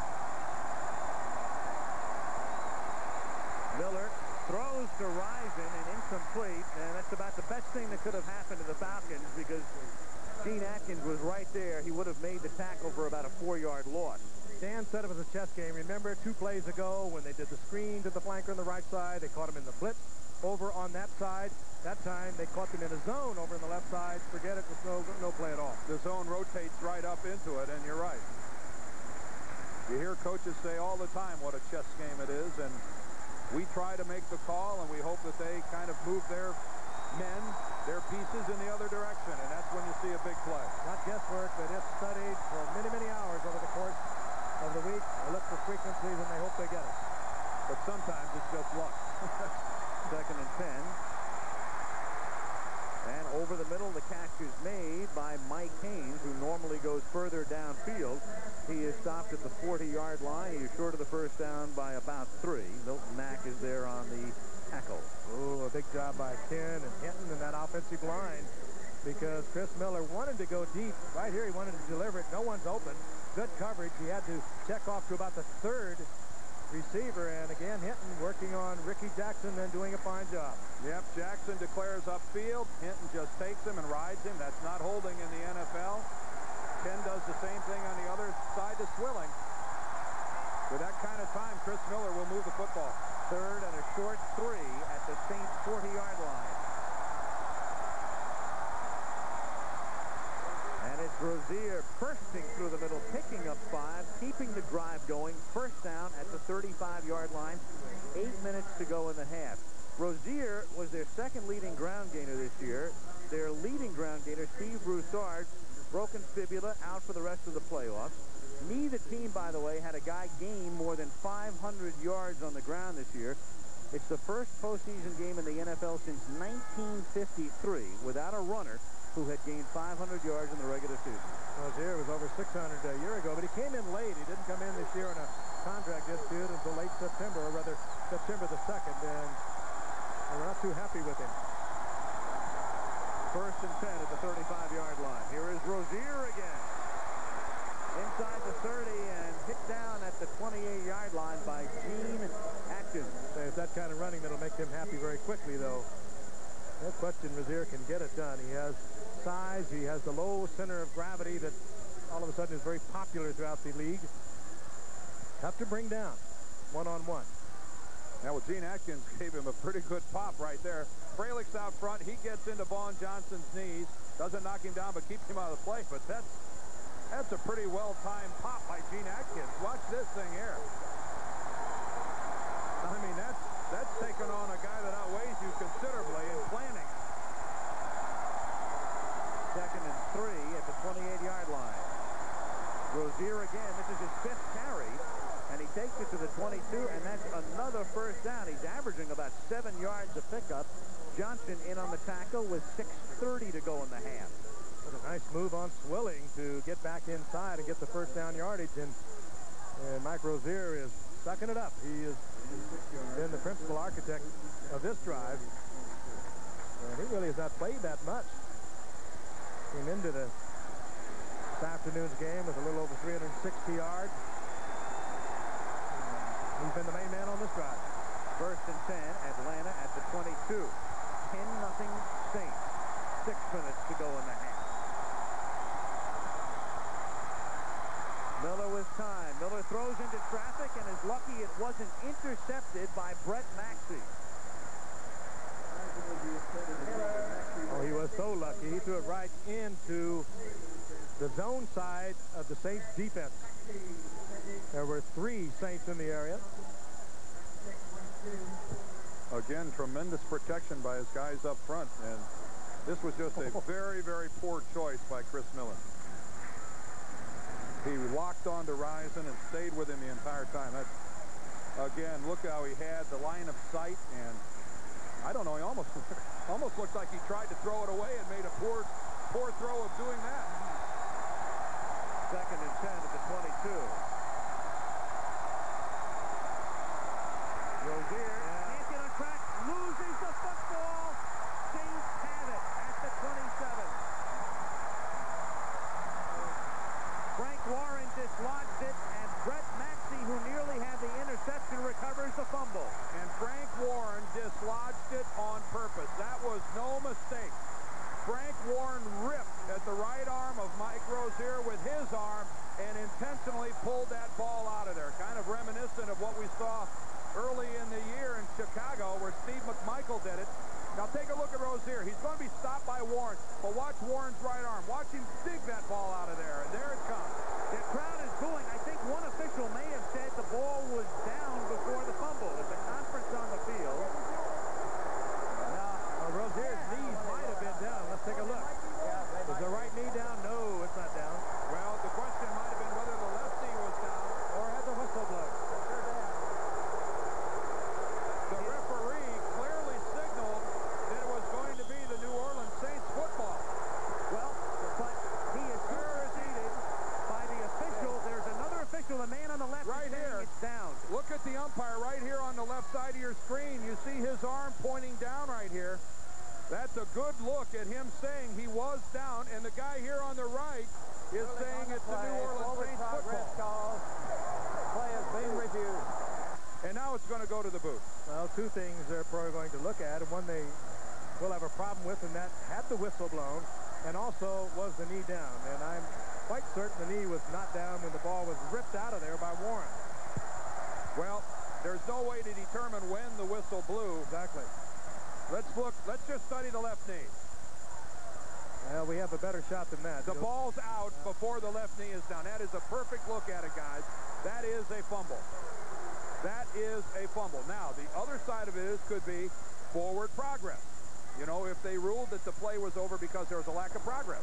After further review, play stands as called on the field. It's a progress call, and that is decided on the field. Well, why do you review it? If the play is going to stand as called, what's the review for? If you're saying the play is dead because the whistle blew, what in the world are they reviewing it for? I don't know. A very fortuitous turn of events for the Falcons, though. 3rd and 12 at the 24-yard line.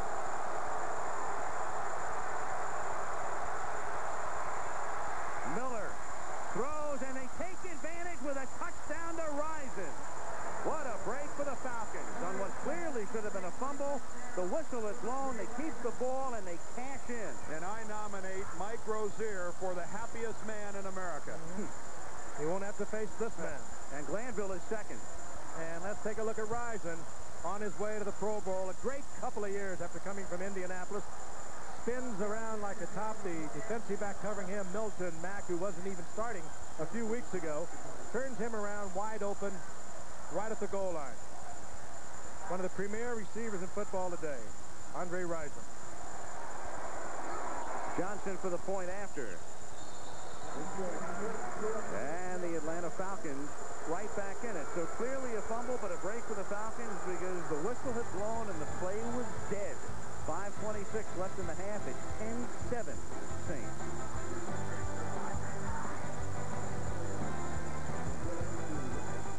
They're back. The World League returns in March on ABC Sports. We ask pasta lovers in Italian neighborhoods to try microwave main meals from Chef Boyardee. These are absolutely good. Absolutely.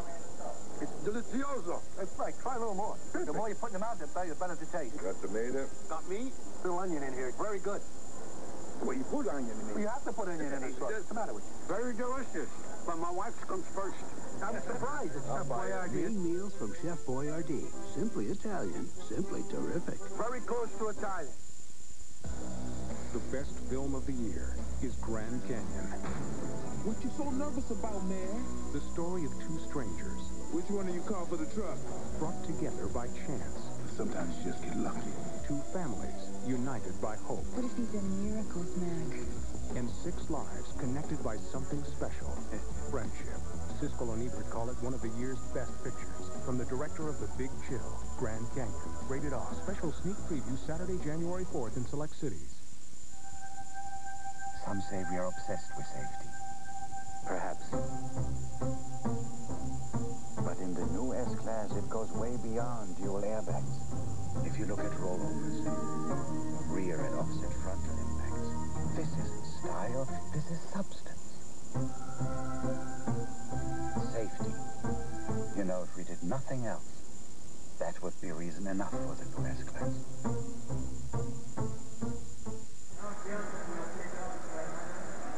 The Louisiana Superdome. Very well-maintained facility. Beautiful structure that opened in the mid-70s. Right down the street from the French Quarter and Bourbon Street. That will be certainly rocking tonight. Either way. Yes. Win or lose. Or Sugar Bowl crowds already arriving. I know a lot of people don't like domes, and football is better outside. But if you got to be in a dome, this is the best of the best. Norm Johnson boots it to the 9-yard line, and McAfee, the rookie, runs it back out past the 30 and all the way out to the 39, but they say he stepped out of bounds at the 33, and there's Bobby April, the special teams coach. He was out of bounds at the 33-yard line. That's where the Saints have it with 5:14 left in the half.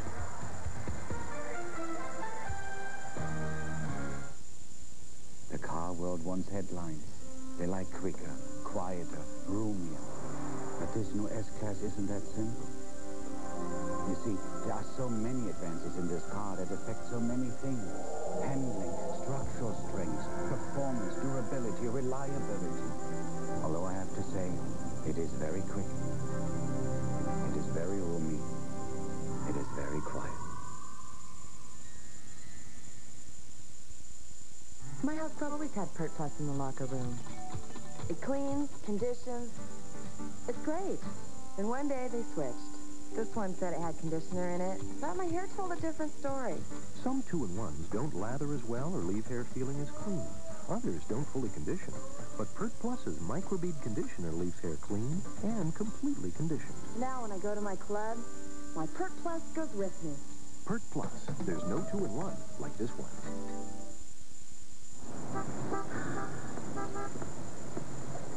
Monday.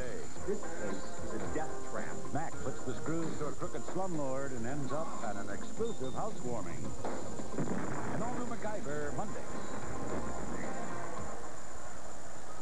Couple of things. Number one, Mike Rozier has gone back into the locker room with a bruised knee, but now he is coming back. This is a live shot. He had gone back. He has a slight limp, as you can see. Funny an ice pack he has on the lower part of it. Looks like below the knee. It is a first down at the 38-yard line for the Saints. 5:14 to go in the half. And Hebert to throw. And the catch is made on the far side by Quinn Early. It's a minimal gain. McKyer makes the stop. To clear up the Rozier fumble, clearly it was a fumble. It was a bad call on the field. The whistle should not have blown. They did not review it. Howard Rowe had announced the play was being reviewed. The replay booth is saying we were just waiting to hear what they were saying. They cannot review that play in the replay booth. If the whistle blows and the play is dead, that's the end of that. And that's the end of that. Yep. Except I'd like to, well. You'll get a chance, but there is. well, okay. Second and 8 at the 40-yard line. Here's McAfee. Funny playoff game. You've got McAfee on one hand, Pegram on the other, starting as the running back. Each a rookie, each a 6th-round draft choice. As I said earlier, McAfee actually brought back to the practice squad after the season had started, activated in the 6th game, and came into this afternoon's game as the leading rusher for the New Orleans Saints.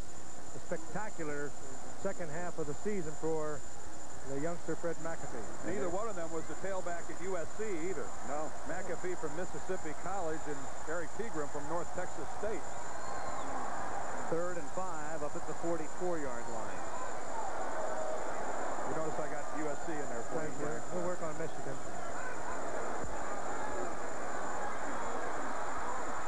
Uh-oh. tipped off. It was Mo Gardner, the nose tackle of all people, who was downfield. Well, the Falcons like to cross you up, and that's crossing you up when your nose tackle is 10 yards down the field. That's a new one for me. 6'2", 260-pounder dropping into your pass coverage. I've seen him take a man in the flat, a possible screen man, but never into the hook zone. Well, you know who'll do that every now and then? The Bears will do that with Richard Dent. They'll stand him up. That time, though, Mo Gardner was in a down stance like a tackle, and son of a gun almost got it. As Glanville said, we make people nervous. Tommy Barnhart to punt. Deion Sanders is back at the 10, but he's going to let it bounce, and the Saints can't stop it from crossing the line. Oh, and that was a good fake by Deion Sanders. He really did make it look like he was going to field the ball, then got out of there at the last minute. Smart play, Deion. 3:25 left in the half.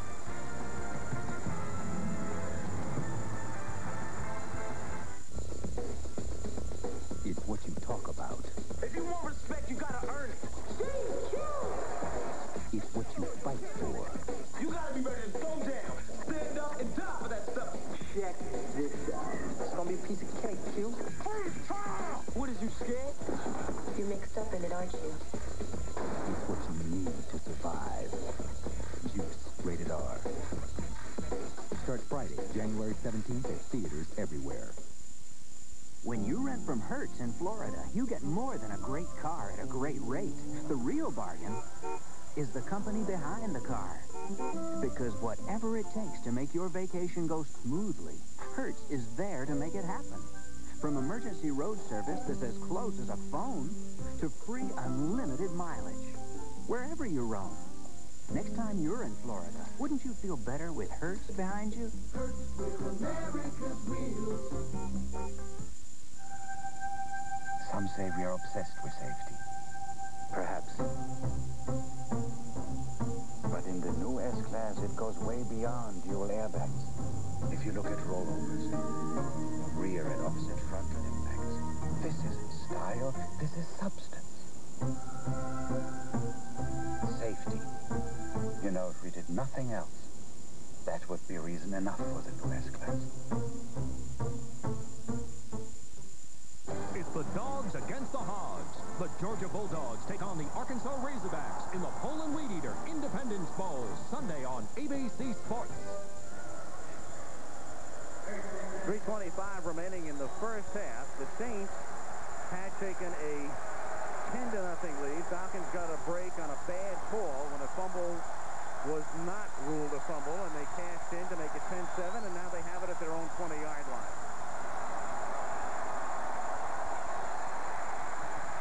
Miller airs it out for Haynes, and he gets bumped. There is no flag. It is intercepted by Vince Glenn. Chris Miller again, very well ill-advised, Dan, into the double coverage. Inside, outside, on the receiver, and Vince Glenn just looked it into the hands. Trying to hit the speedster, Michael Haynes, but you can't outrun a zone if it's played properly. Watch 29, bottom of your screen. And he's reading all the way back. Ball underthrown, as a matter of fact, a little bit. Vince Glenn in absolute perfect position. Frank, the ball was wobbling something terrible. It almost looks like he lost it when he threw it, but the ball has no spiral to it. Look at it right there. Look at the motion on the football. That's why it dies. And it's almost coming straight down, almost like a punt by the time it's actually intercepted. It gave the impression of a ball that kind of slipped out of Miller's hands when he threw it. No question he can still throw it. He still has a plate of screws in his right shoulder from a fractured shoulder a year ago. And he said it's no problem when we talked to him last night. First down, New Orleans at the 35-yard line. Hebert with a lot of time, and that one is incomplete. Intended for early, and back covering on the play was Brian Jordan. 3:11 to go in the first half.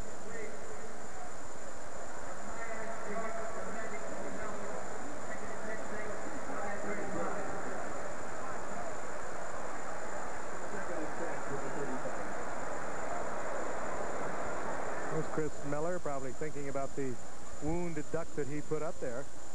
Al touched on it earlier. He can get on tremendously hot streaks for you.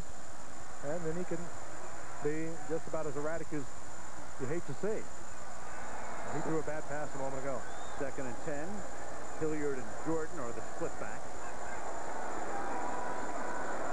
Saints with Hebert trying to get it to Hilliard, but he was covered by Rady. It's incomplete. It's 3rd down and 10, and that time Brian Jordan forced the issue on the safety blitz.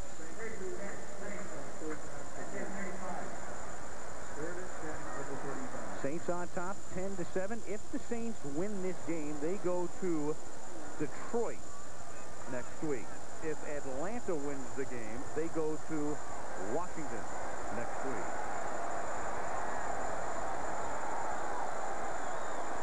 Third and 10 from the 35.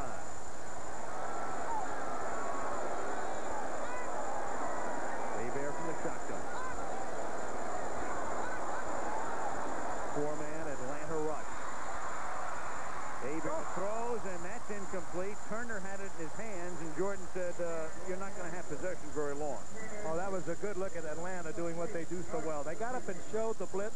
They waited until Hebert grabbed the pre-coverage at the line of scrimmage, and then they dropped back into their zone, and they had the man just sitting there waiting to make the pop. When you play zone defense, you take an area. If somebody comes into it, you hit them. If he had him. That's what Brian Jordan did right there. Barnhart's a punt with 3:01 left in the first half.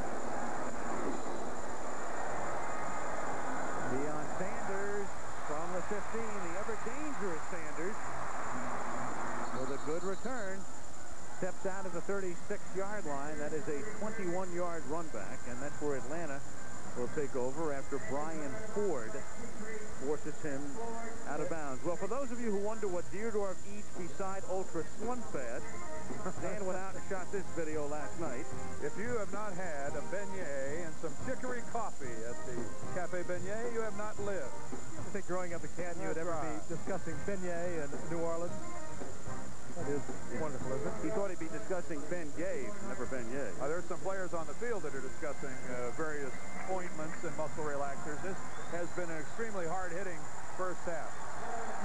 And a good game, like so many of the Atlanta-New Orleans games of the past, and a rivalry that has gone on since these two teams came into professional football in the mid-60s, but never has an Atlanta-New Orleans game been more meaningful than this one. Miller throws. The catch is made by Haynes, and their big play man turns in a big play, taking it to the 44-yard line. Milton Mack makes the tackle. Talked about this rivalry in the history of these two teams. One's been in the league for 25 years, one for 26.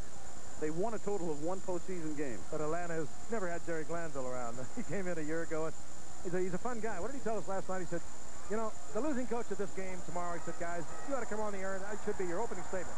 He ought to be fired. And we kind of looked at him quizzically. He said, look how many jobs are open out there. That's right. He said, this is the year to get fired. I'll go 3-13 next year, and there won't be any jobs open. He said, this is definitely the year to be a coaching free agent.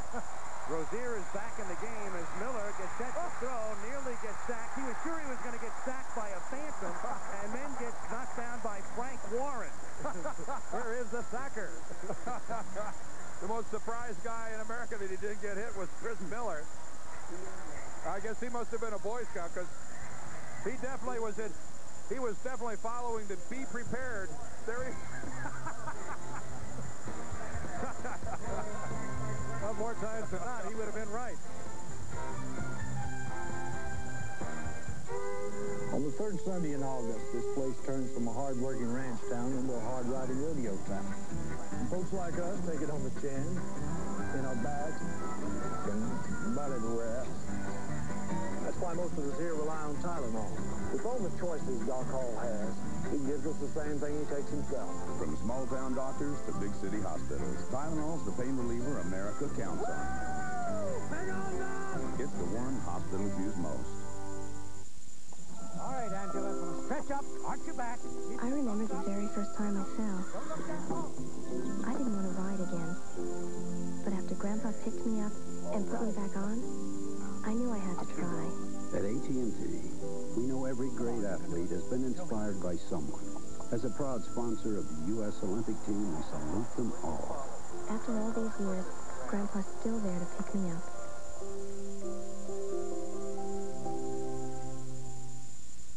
Imagine a rent-a-car company that offers special delivery right to your door.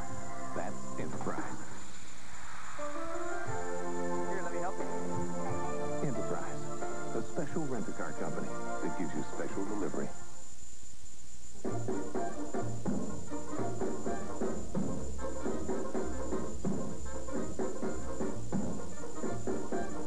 Two pizzas, two crazy breads, two servings of Coke Classic for $7.98 at Little Caesars. It's a party.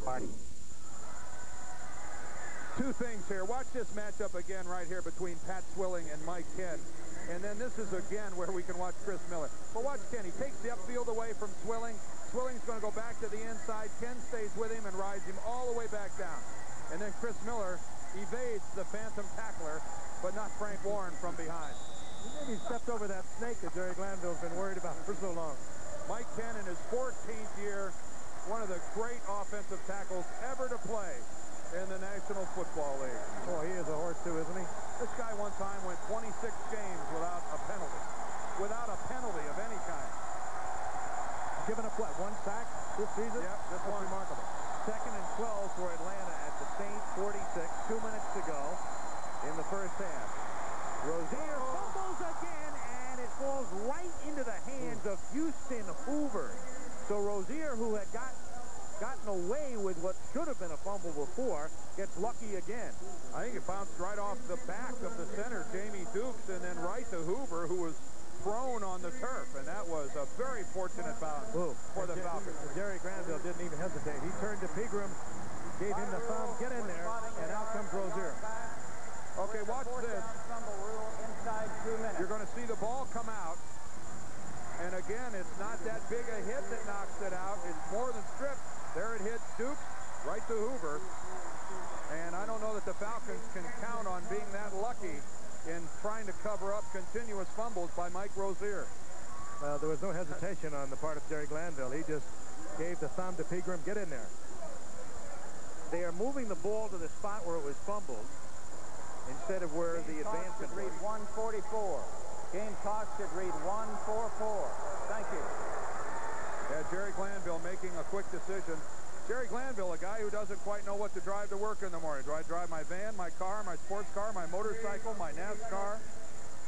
This guy has everything except an airplane and a bicycle, I guess. Well, according to Jerry, he tells us he drag races motorcycles, gets up to about 109 miles in a quarter of a mile. That's kind of remarkable. 3rd and 11 at the 45-yard line.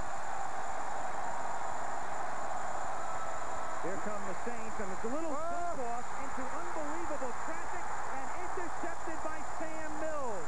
Terrible pass. Swilling might have grabbed the intended receiver. As he read the screen coming out, flag comes in late. Glanville said we play like an NBA team. That was a jump ball. Swilling comes from the backside, and the Falcons leave him unblocked, but you guys hit it right on the head at the beginning. What a terrible choice by Chris Miller trying to force that ball in.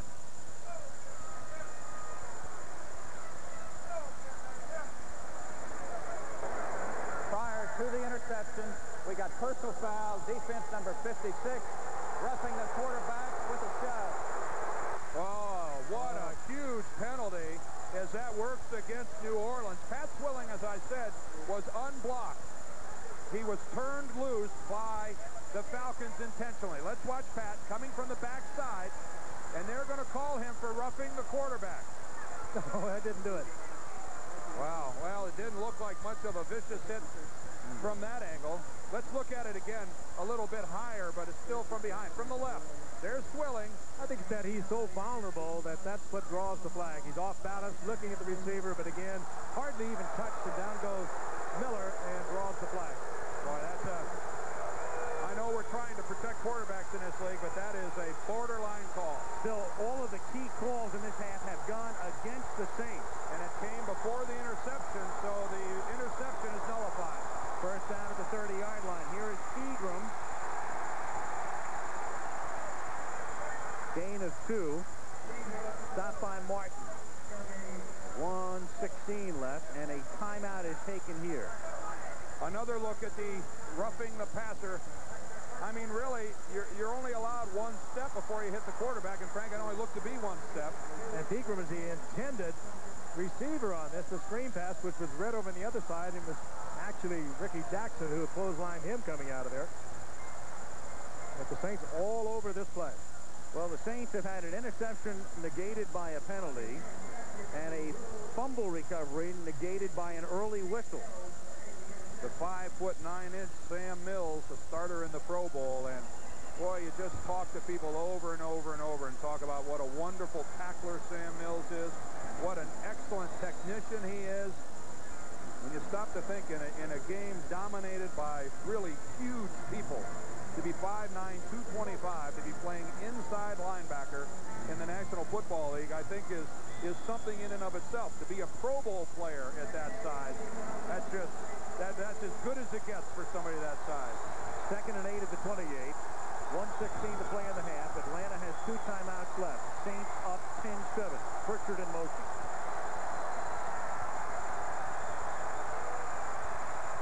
Keep it on the ground. Seagram spin move, tackled at the 28 by Swilling, no gain. Right now they are in position, if they don't gain another yard, where they could bring Johnson in for a game-tying 45 or 46-yard field goal. And Atlanta takes a timeout here. They have 1 remaining. Well, now that was a good play by Pat Swilling, who moved inside to an inside linebacker position, attacked Houston Hoover, the left guard, and beat him to the inside to make that play. That was excellent by Swilling. You know, those of you who might have watched the game last week in which Dallas beat Atlanta, you recall that they used Deion Sanders as a wide receiver, and even though he dropped a couple of balls, he was effective. He dropped one that could have been a touchdown. He was taken out of bounds on another. We asked him why he wasn't going to be in there today, because he had a rather good preseason working as a wide receiver. And he said, I don't know, that I just haven't had the work. They haven't worked me this past week, so I guess I won't be in there. He said, I've been in their face trying to tell them they need me out there, but they haven't worked me. Well, then we asked Jerry Glanville about it, and Glanville says the guy missed mini camp because he's playing baseball. He missed preseason training camp because he's playing baseball, and then he got hurt early in the year, some muscle stuff, and then wasn't able to really get much work at it. Pointed out how complex it is when you have to read the defense as a receiver to make sure your quarterback knows where you're going. You have to work with the quarterback, and he said he's just not had the time to work at it. 3rd and 8. Rising in motion from the 28.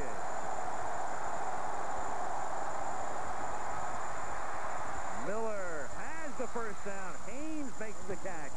He takes it to the 12-yard line. They have 1 timeout left, and they utilize it right here with 55 ticks left on the clock. Well, Haynes will get your attention. He runs a 4.2840. Went to the Olympic trials and ran against Carl Lewis in Indianapolis in 1988. So consequently, you get great respect from this youngster who has averaged, coming into the game, 22.5 yards per reception. He's a kid who grew up here in New Orleans. He went to high school here. He didn't play high school football. He played in the band. He was a trumpeter. Let me ask you a question here, guys. What do you think about their calling a timeout right there? I mean, they had plenty of time to run up to the ball and run a play and conserve that timeout. Without a timeout, when it comes down to trying to get it stopped to run a field goal, you take away the middle of the field by not having a timeout at your disposal. I find that to be an interesting call by the Falcons, using their final timeout there instead of running to the line of scrimmage. With a lot of time remaining, 55 seconds on the clock. You know, if it's 25 seconds on the clock, then I can see you don't have time to do it. But with almost a minute left, I'd have run up there and run a play. And for Chris Miller, again, keep your eye on number 80, Andre Rison. He is the one that works so well in close. 1st and 10 at the 13-yard line. Pritchard in motion. So 3 receivers now set to the left. Miller, after looking that way, gets sacked back at the 28 by Wayne Martin. That is a 14-yard sack.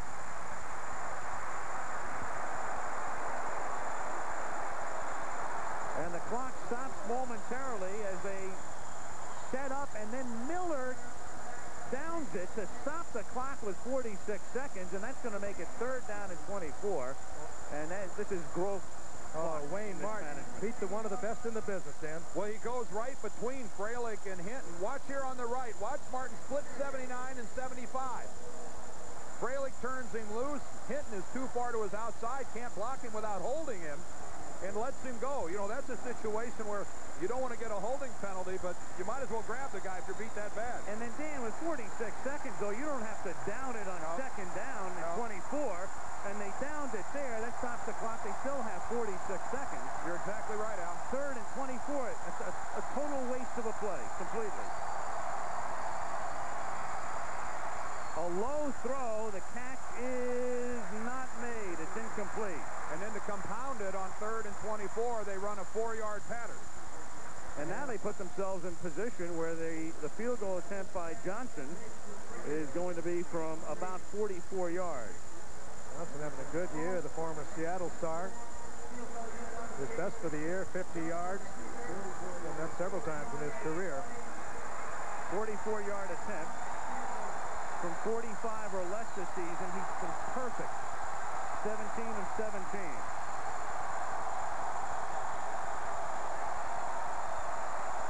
From 44, he tries to tie the game.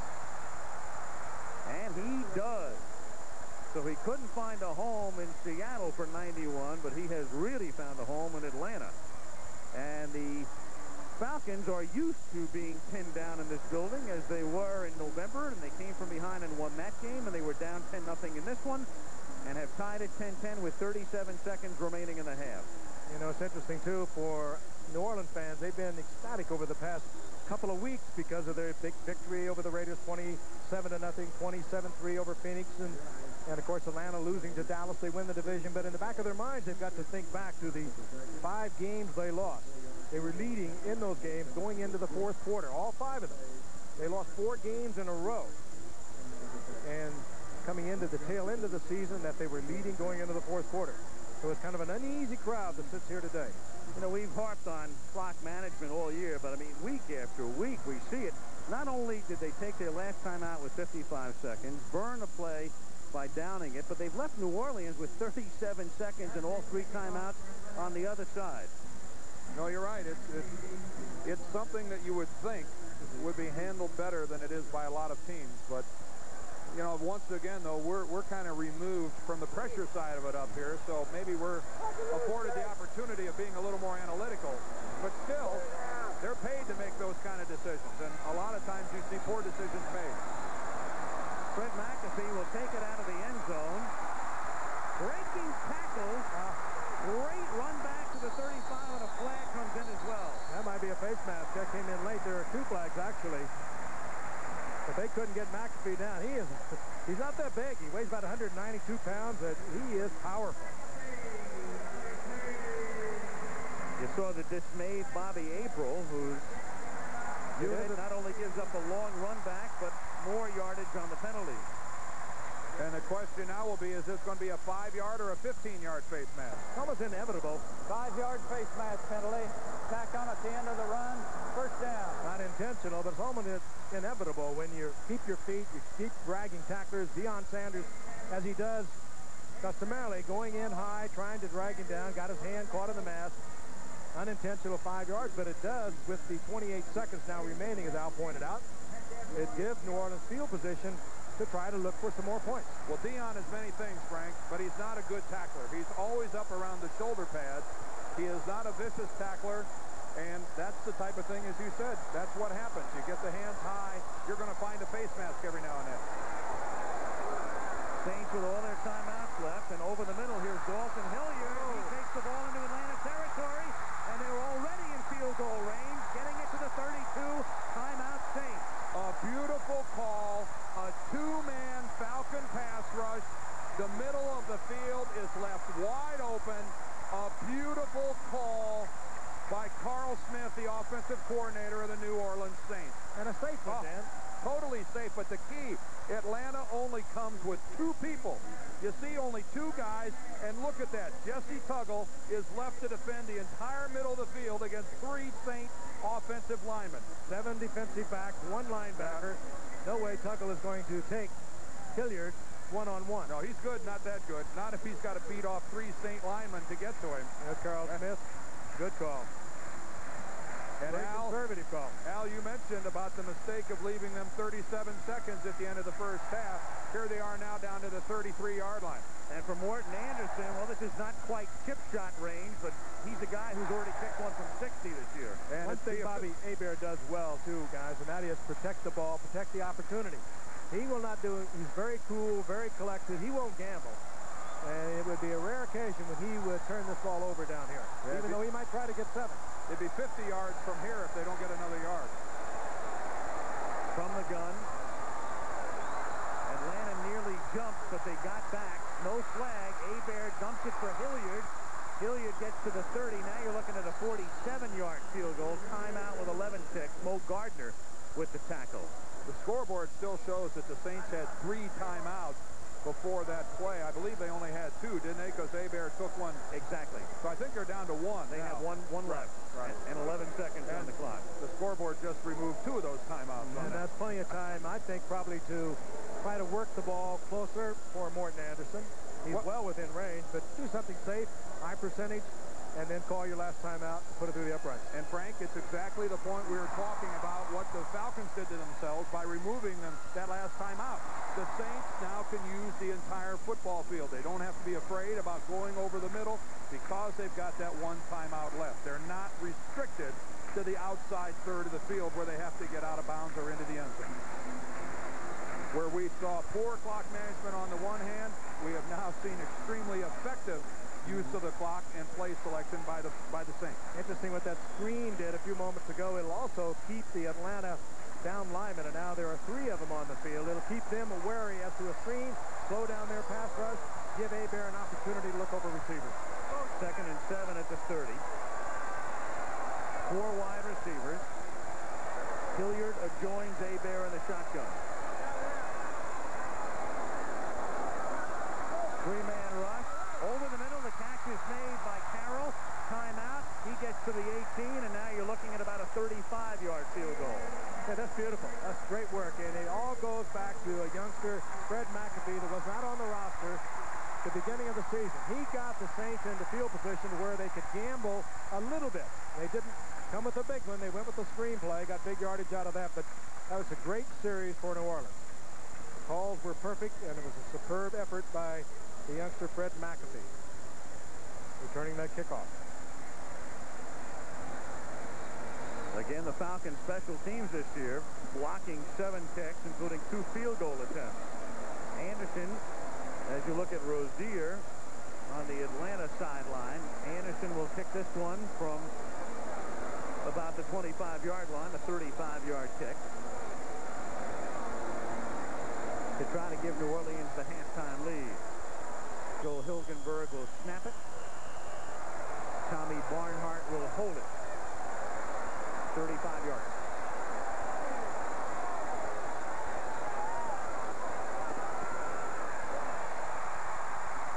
And New Orleans has the lead.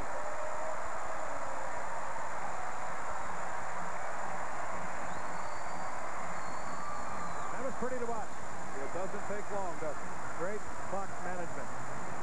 The perfect calls, perfect execution. Well, it all started with a good kickoff return. The rookie McAfee breaking tackles, the extra yardage because of the Deion Sanders penalty, and then Hebert guiding them downfield, and an easy field goal for Morton Anderson. We say easy, well, for him, 35 is really easy. Boy, what a pretty look that was right there. And Barnhart and Anderson. Don't you love it when kickers... That was a dainty. Delicate headbutt. That was a dainty headbutt. That was a petite headbutt. Petite headbutt. I like that. No jeopardy of either one of those guys cracking their helmet with that one. No. There he is. Dan mentioned a moment ago the youngster went to Mississippi College, but I'll tell you, he gained almost 4,500 yards rushing there. And really didn't pick up the offense during training camp, showed signs of brilliance, and they kept him around. And I'll tell you, when you gain 4,320 yards or whatever it was, at any level, you are covering a lot of yardage. Fine football player. He's going to be around a while, and he's going to be a star. Deion Sanders is back to receive this kick from Morton Anderson, who may just try to hit a little ground ball because the clock starts when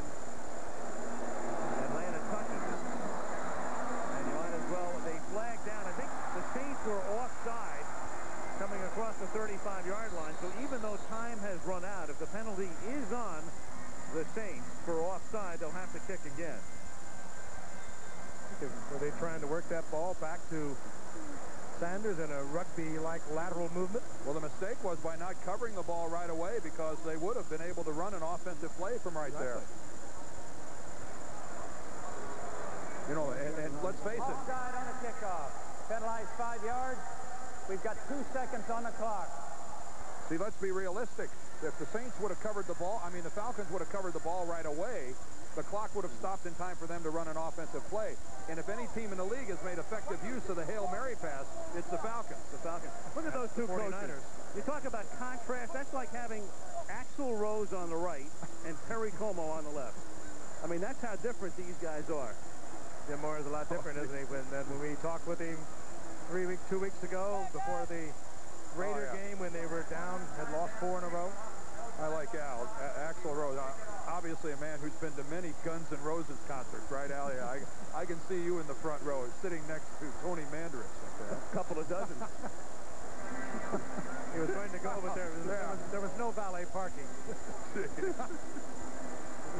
Axl Rose. You wouldn't know. All right. You wouldn't know Axl Rose if you tripped over. All right, Van Halen. Twisted Sister. Had a hard time spelling MC Hammer. Please, drop the MC. Where's Vic Damone when we need him? Where's halftime when we need him? Yeah, it's coming. 13-10 Saints. Folks at home are going, where are some new announcers when we need them? Well, there are a lot of them out of work right now. And they're all coaches. That's right. NBC is running out of jobs. The halfway house. Well, will we see the cow play here? Exactly what they want. Throwing it back. If they don't watch it, the Saints could get a touchdown here. Well, that's quite a way to end it. And as we said at the very top, the Falcons live on the edge. And sometimes it's the edge of disaster. It was planned on the play before. It was sort of an old rugby play. Lateral it out, and get the ball to Sanders, and it didn't work. 13-10 New Orleans at the half. Back we come after this message from the NFL and a word from our ABC station. Nice play of this drive coming up. On game day, out on that field, I know that the New Orleans Saints are counting on their quarterback to make them winners. As the owner of the Saints, I know we need a quarterback to make us winners in helping our community. That's why we picked the United Way as our community service quarterback. United Way has got the structure, the manpower, and the compassion to make us all winners. After seeing United Way at work, the Saints organization contributed $50,000 to help solve our most pressing problems. When we see the results and the smiles of these children at this United Way Child Care Center, we realize that these kids need us today, and I know we'll need them tomorrow. The United Way, it brings out the best in all of us. Yay! This message furnished by the National Football League. Yo, what's up? Look, ABC had their own idea about what Sinbad and Friends should be like. But I'll be hanging with some of my homies doing my own thing. Heavy D, Bobby McFerrin, and even James Brown's mama gonna be in the place. It's gonna be a fresh night of comedy and music on Sinbad and Friends tonight. That's right, tonight. See you at 8/7 Central.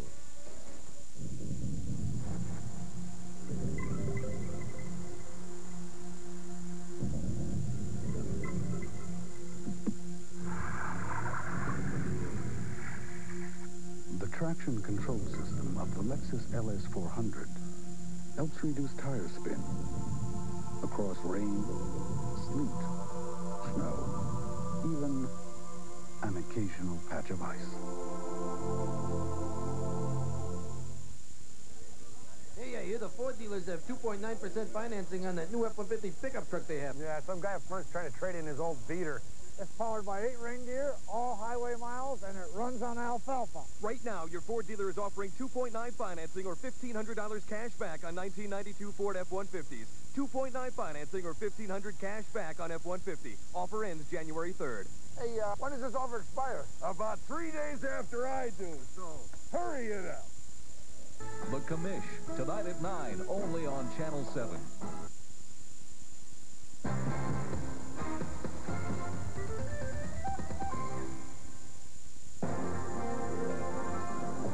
The Lexus Halftime Report.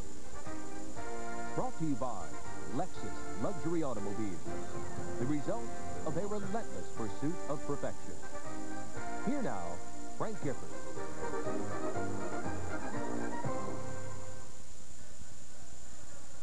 Back in the Superdome, we're at halftime, and it is New Orleans over Atlanta 13-10.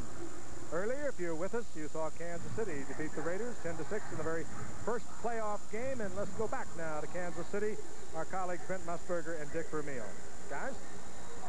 Well, the Kansas City Chiefs eliminate the Los Angeles Raiders, but Dick, it wasn't easy. It was not easy. Kansas City held the ball for 11 minutes in the first quarter and comes up short. They missed the field goal.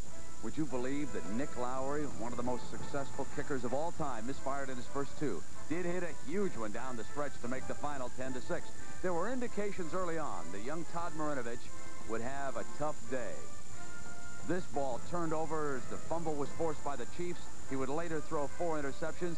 This the only touchdown of the game. Freddie Jones, a play-action pass to the back of the end zone behind the safeties. He's knocked out, but ruled inbounds for the catch.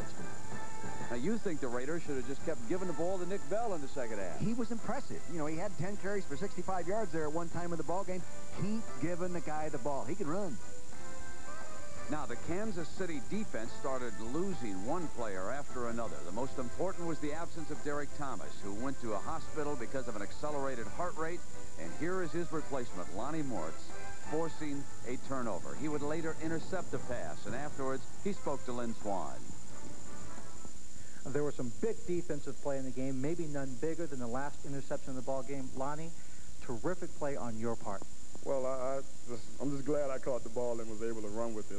Mervin Fernandez, I think, tipped the ball up in the air, and I ran behind him to tackle him. Next thing I know, I had the ball running, and people were trying to tackle me. So, I mean, it just came to me. The defensive unit, did you feel you had to win this ball game on your side of the ball? Yes, we did. I felt like if I didn't step it up, I'd be a deficiency to the defense. So I tried to play my best game, and, you know, I'm just hoping that it was my best game, and I can keep it up. For a while, it looked like it was going to be a Kansas City graveyard out there. You had player after player coming off the field. What was going through everyone's mind? Play tough, hang in there, you know, play with injuries, play hurt, do whatever you can. We got to win this one. It's on us. We got to win it because the offense run the time off the clock, but defense has to win championships. Now, you act like it was just one of those fortunate circumstances where you're in the right place at the right time for the interception. But on the fumble, it was obvious you went in to cause it. Right. I went in to tackle him low, and when I saw the ball, he was carrying the ball out away from his body, and we're always taught strip at the ball. So I stripped the ball and came out. It was a great play. Okay, good luck and down the road in the rest of the playoffs. All right, thank you. I appreciate it.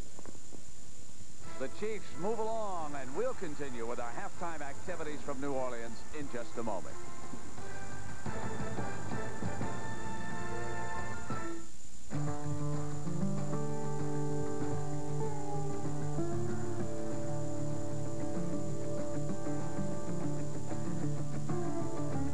The Lexus LS400 is equipped with a very sophisticated suspension system, which makes it seem like it's riding on rails, even when it's not.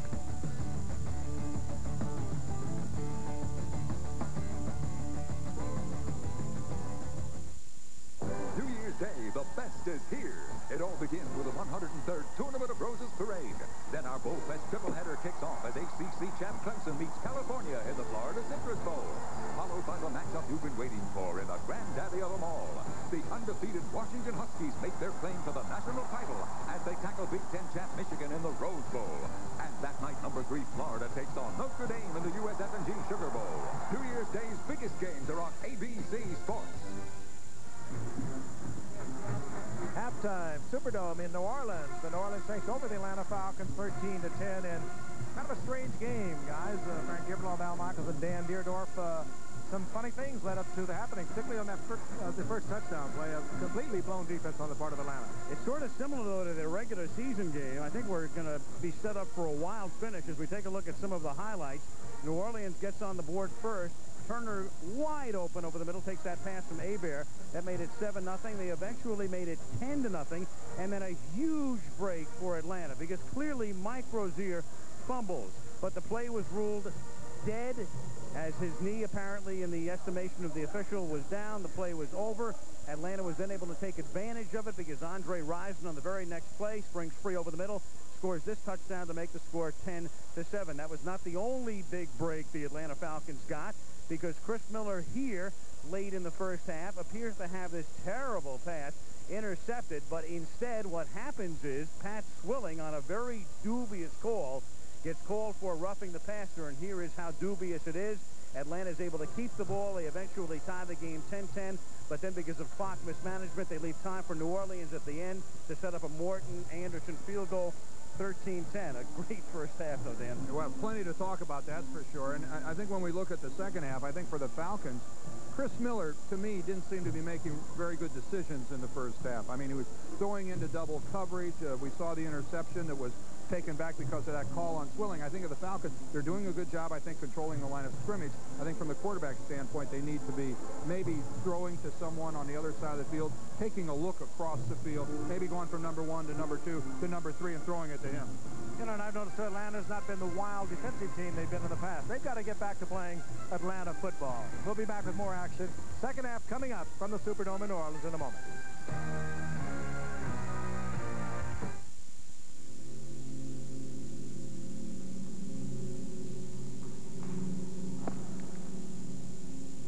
The Lexus LS400 has an extremely effective electronic security system. While it may look rather simple to you, to a car thief, it looks something like this.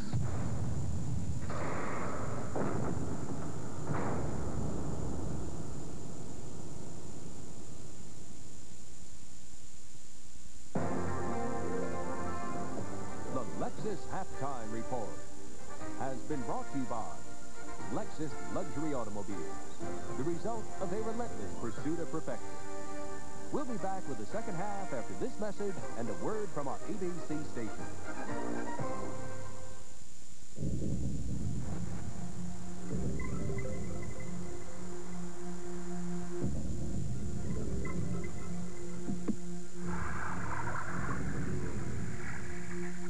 The traction control system of the Lexus LS400 helps reduce tire spin across rain, sleet, snow, even an occasional patch of ice.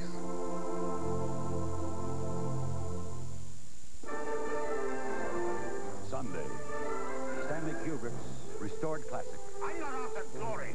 I'm after Spartacus. With footage never before seen on television. When just one man says no, I won't, Rome begins to fear. A network television premiere starring Kirk Douglas, Laurence Olivier, Gene Simmons, Charles Laughton, Peter Ustinov, Woody Strode, and Tony Curtis. Beginning Sunday at 9, 8 Central, Spartacus. I love CDs. CDs? Yeah, I'm always buying CDs. CDs are it, man. Yeah, we just bought some CDs. Taping? Yeah, that's a problem. Right in the middle of the best gem in the album. The tapes just aren't the right length. It cuts off. The tapes are either too long or too short. Finished. Total bummer. Sony CD it. Audio cassette. Sony CD it? Ideal length for recording CDs. 54 minutes, 74 minutes, 94 minutes, 100 minutes. Comes in different lengths. Awesome. I'd buy that. So I guess my CDs have met their max. Why wouldn't you buy it?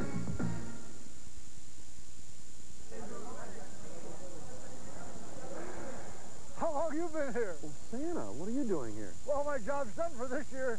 Now it's time for my present. Besides, the old reindeer are getting a little tired. Time to trade them. Right now, your Ford dealer has 2.9% financing for 48 months on every new Ford Escort. That's right, 2.9% financing on Escort. This offer ends January 3rd, so see your Ford dealer today. Well, one thing's for sure, I would have to stop every 2 miles to beat it. Get the laugh track and the long shot tonight.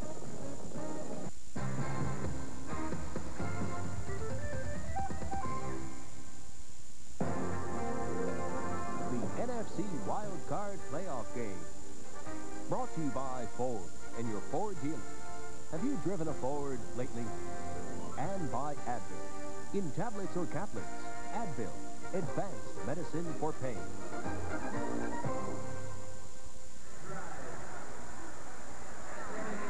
Superdome in New Orleans. I played a Pro Bowl game here one time in 1976, and Ray Guy kicked the ball into that screen up there, hanging over the field. I couldn't believe it. We did call the game. We had it on as part of Monday Night Football package, and nobody could believe it. Well, we were both there then, huh, Frank? Yeah. None of us could believe it. And we couldn't believe this either last night. Check this out. This was room service for Dan.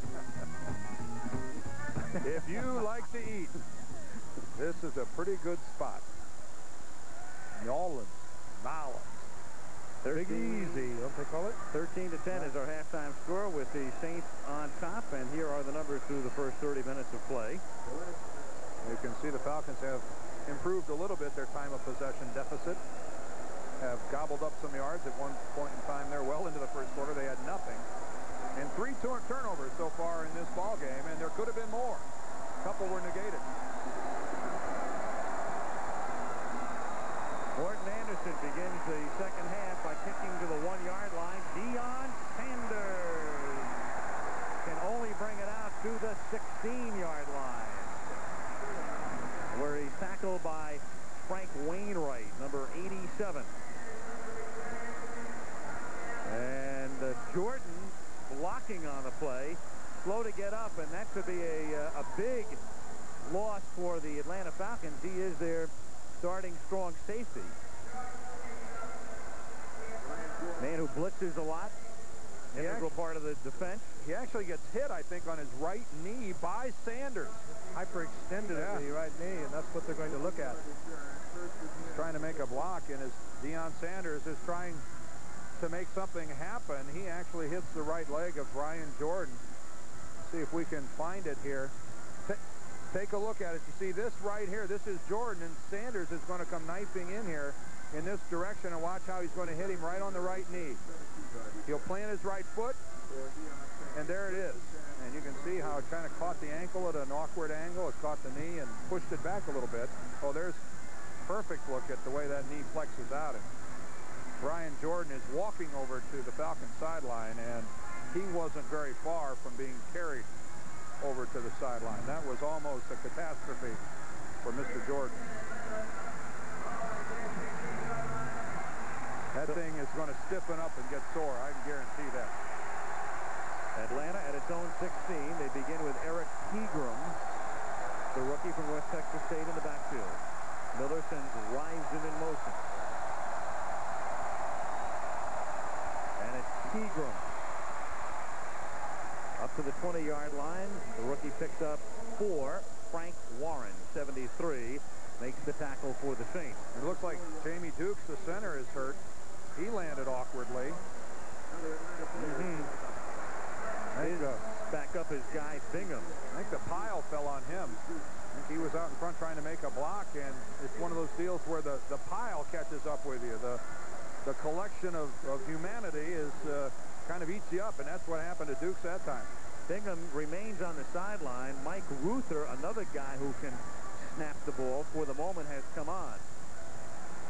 Ruther has been used even at the tight end position, but again, in just 2 plays, Atlanta hurt by the loss of Brian Jordan. I think we will probably not see him again. Ruther is a USFL guy that has been around, was in Denver, was in Phoenix for a while. Take a look. There's Dukes on the left side, and he's blocking on Sam Mills, and here come the tacklers. Here comes the ball carrier, and you can see his right leg gets caught in there.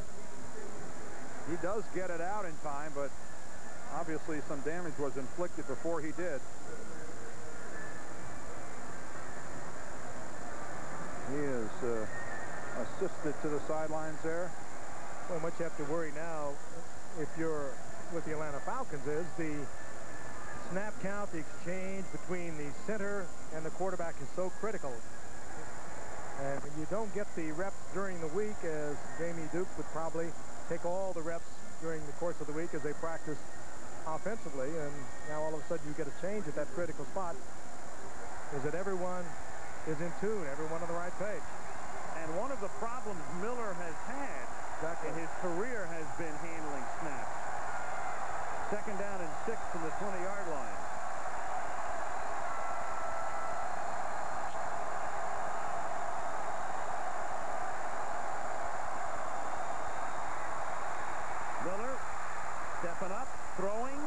the open man, Risen. And he goes out of bounds at the 38-yard line, and that's a first down. Well, if the Falcons win this game, Frank, Chris Miller ought to take his offensive lineman out for a hearty dinner. They are giving him some time to find receivers. Take a look at Risen again. Pro Bowl bound, but you're so right now.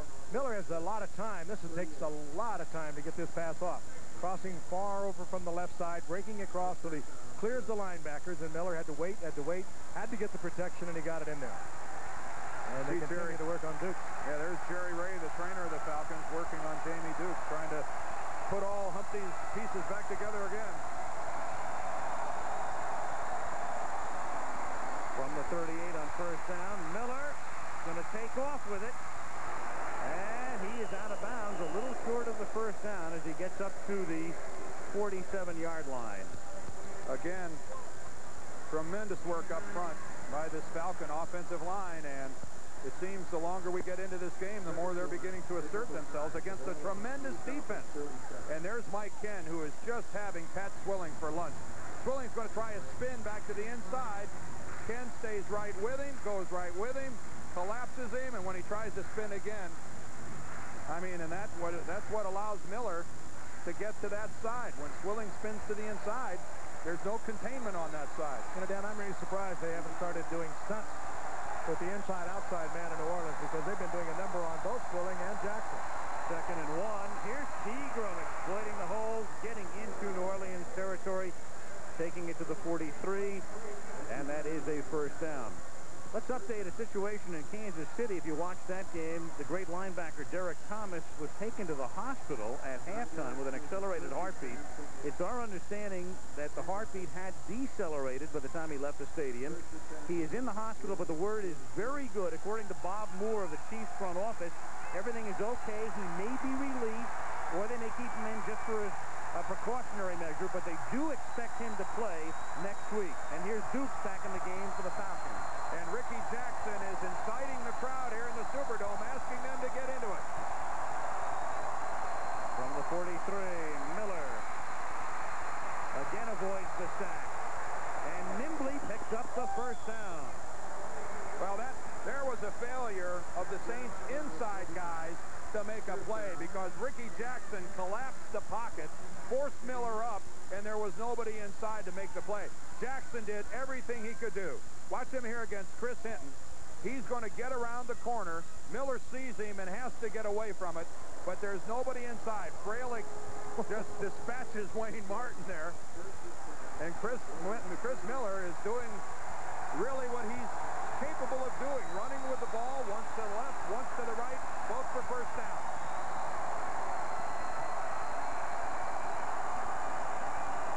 Two down linemen for New Orleans from the 32-yard line. Pegram goes nowhere to the 2nd and 10 with 11:45 to go in the third, and the Saints on top 13-10. Jackson and Mepsi in on the tackle. Could have been a change at the line of scrimmage. Jackson again on the stop, but there are 2 down linemen in and 3 linebackers, and the rest are defensive backs. And here's Pegram trying to get to the outside, and Jackson was right there, and he gets a lot of help. Some guys wave at the crowd and then have a running back run by them. Some guys wave at the crowd, ask them to get into it, and then take the situation into their own hands. That's what Ricky Jackson does. A lot more than talk with this guy. Lots of action. 2nd and 10 at the 32. Blitz. Pritchard has it over the middle. Pritchard takes it down to the 20. Atkins was coming from the outside, opening over the middle, and it's exploited by Miller to Pritchard for a first down at the 20. Oh, and a good read by Chris Miller to Mike Pritchard. The blitz was coming. 2 down linemen. They picked them up. They picked up the linebackers, and they were right in sync, Pritchard and Miller. Last 4 meetings here, as you can see, all of them close, including the overtime game won by the Falcons in November. We appear to be headed in that same direction right now. Falcons have nudged the ball inside the 20. Opening drive of the second half. Saints on top 13-10. First down at the 20. Miller avoids Jackson, then throws. It's juggled, and it is caught by Jason Phillips. Ooh, I didn't think he had it from this angle over here before he went out of bounds. Guaranteed second look at this one. I'm sure we'll have another look at this with the replay. Did he have both feet in bounds? Now, Jason Phillips, the 5'7" receiver, Plan B player out of Detroit. And Miller chased out of the pocket. And way inside with Wayne Martin. He has the luxury of time, fires it. Now he's bobbling it right here. When does he put it away? Does he get the right foot down? I don't think that's a catch. I don't think that's bring that back. I think they'll overturn that. Jack Petty is the replay official. No one had a better look at it than Jerry Glanville. He was standing right on the sideline. I don't think that's a catch. Ruling on the play as a completed pass. Last play is under review. Yes, as well it should be, and I'll be very surprised if it isn't overturned. And quickly. Again, one more look at Jason Phillips. He does not have control of the ball. There he has control of the ball. The left is down. The right is out of bounds. I think that's very decisive. And very conclusive. Well, one of the things about being a... After further review, we've got a reversal. Yeah. Incomplete pass. Brings up second down. Let's watch another part of the play. Let's watch two old pros go at it, and two Pro Bowlers, Bill Fralick and Ricky Jackson. Watch Fralick, 79. He's working against Ricky Jackson. Here comes Jackson to the inside. Fralick is locked up with another guy, and he kicks out his left leg and tricks Ricky Jackson. That is a penalty. You are not allowed to trip another player. Have you ever done that? Also real smart. Did you ever do that? All the time. I thought so. Darn right, because it's almost impossible for an official to see it. 2nd and 10 at the 20-yard line. Lost it into the end zone for Haynes, and it is a touchdown. Michael Haynes. Michael Haynes with the great speed. He doesn't look like he is moving as rapidly as he is. He's a 4.29 sprinter, great 100-meter sprinter. Olympic trials in '88, and he just blew by Reginald Jones. And a beautifully thrown timing pass by Chris Miller. That's Jones right up in his face. He's going to have help to the inside, but he tries to play him a little bump and run here. And that ball thrown in there perfect. There's the help getting over there in the form of 29 Vincey Glenn. Glenn was late, and Reginald Jones just did not stay with the speedy Michael Haynes. But what a great job by Haynes of holding on to the ball and taking that hit by Glenn, because if that ball would have come out, that would not have been a catch. He's got to come down and demonstrate possession. That was just superlative on the part of Michael Haynes, who helped slay the Saints during the regular season with a couple of big plays. And right now, he has given Atlanta the lead. Washington meets Michigan in the Rose Bowl, New Year's Day on ABC Sports. Just when we started winning, I ended up wrenching my knee. For pain as bad as this, I used to take aspirin or Tylenol. But today, I take Advil. When my body really aches, Advil is my first choice.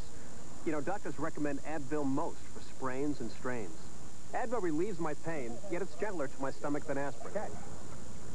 For me, Advil is the way to go. Advil, tablets and caplets, advanced medicine for pain. Ford trucks, the best ever red. Ford trucks. First compact truck in America was an import, remember? And then along came Ford Ranger. Now the best-selling compact pickup 5 years running. Ranger offers 4-liter power, push-button 4-wheel drive. Technology the imports can't match. So who sent who back to the drawing board this time? More people are driving the best-built, best-selling American trucks than ever before. I have Denorex on this side. As soon as I put Denorex on my hair, I felt like the itch was going away. What does the Denorex tingle tell you? The tingle feels like it's taken away the dandruff. Extra-strength Denorex with conditioners has strong medicine to fight dandruff and its itch, plus conditioners to leave hair healthy-looking and manageable. The Denorex tingle tells me it works, and I see that it works. I have no dandruff, and I have no itch. Denorex with conditioners, the dandruff shampoo you can feel working.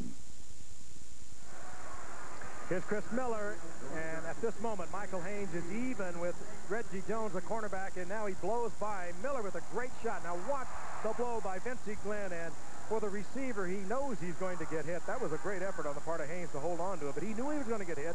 Once that ball was in there, he just clutched it to the chest, took the shot, and he's a little woozy on the sideline. Norm Johnson kicks off. A bouncer downed in the end zone by McAfee. And we have 9:52 remaining in the third quarter with the Falcons on top 5-4.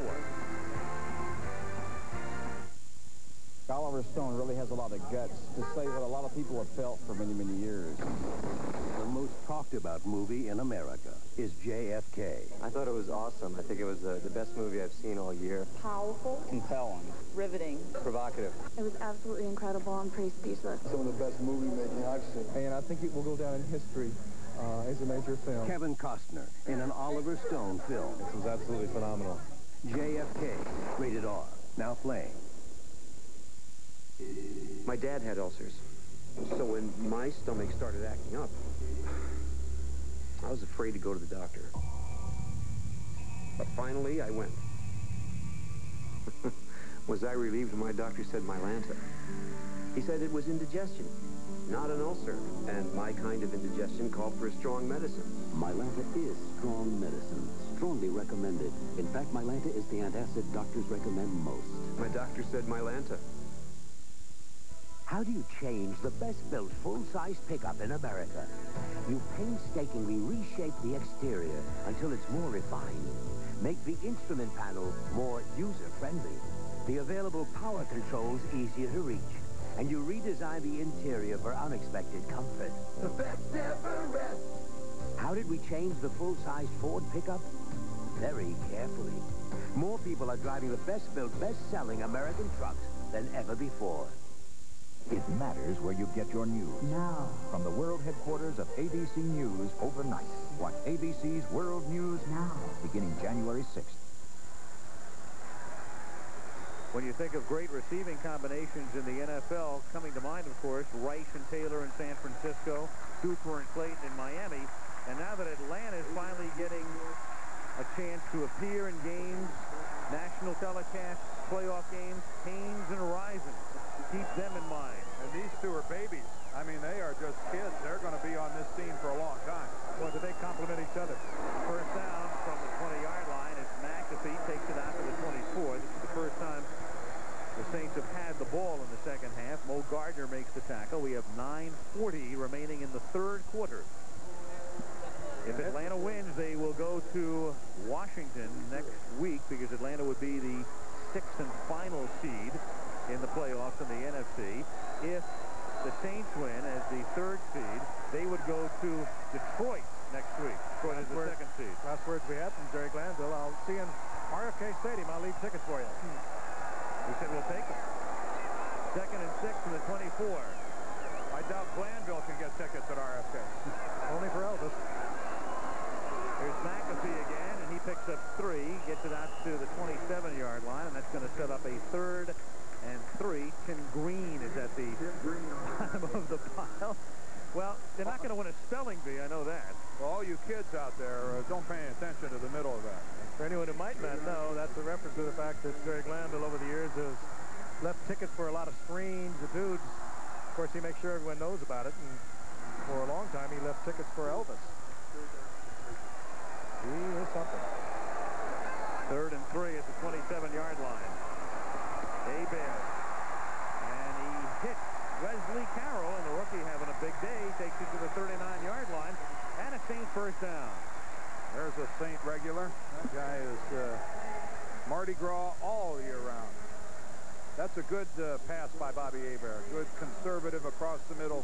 Keep a drive alive type of pass. And it is time for the Saints, who haven't played offense for a long time, to run a little clock. Go ahead, chew up some yardage, get some points out of this drive if they can, but their defense was on the field for a long time. They excel at using the clock. They're always up near the top of the league in time of possession. Hebert on first down, buys time, throws, and the pass is incomplete. Quinn Early had it, couldn't hold on. It might have been tipped at 2nd down. Yeah, boy, did Deion Sanders have a chance to pull the trigger on Quinn Early. Dion will He'll let him go. He'll play to be around here another day. Yeah. Dion, I think, takes the attitude that I'm not a Clydesdale. You're not going to see me pulling a wagon. A great football player, Deion Sanders. I don't think I've ever seen one that quick. You'll see the shot that he could have taken on Quinn early. No, guys. That's all right. I'll pass that one up. That's Floyd Turner now lining up in the backfield, number 88. They send him in motion as the play clock ticks down. Hebert on 2nd and 10. Throws, and it's a beautiful pass caught by Turner just before he goes out of bounds. First down. And Hebert released it just before he went down. He threw that ball. Turner hadn't even looked back when he released it. He had to throw the ball. Had to get rid of it. And I'm sure he didn't see it caught. That's another blitzing opportunity. There comes Scott Case. Jesse Tuggle comes on the blitz as well, and the Saints make the adjustment. It is just tremendous pressure on the cornerbacks and all the guys in the secondary when you're going to blitz and blitz as much as the Falcons do. If the receivers and the quarterback are in sync, you're going to see a lot of big plays against them. 1st and 10 at the Atlanta 47-yard line. Here's Dalton Hilliard. Gain of 3 to the 44 as the clock ticks down to 7 minutes remaining in the 3rd quarter. The Falcons on top 17-13. What did Jerry Glanville say? In that first game, when we got beat 27-6, we played normal football. We didn't play our kind of football. In the second game, when we won in overtime, 23-20, we played Falcon football. If they blocked with 5, we brought 6. If they blocked 6, we brought 7. And we have not really seen that today. They have not been outrageous in coming with the blitz. They use the blitz very judiciously, and probably because New Orleans throws high percentage stuff, and they can really get killed when they do blitz. 2nd and 7 from the 44. Cross to McAfee.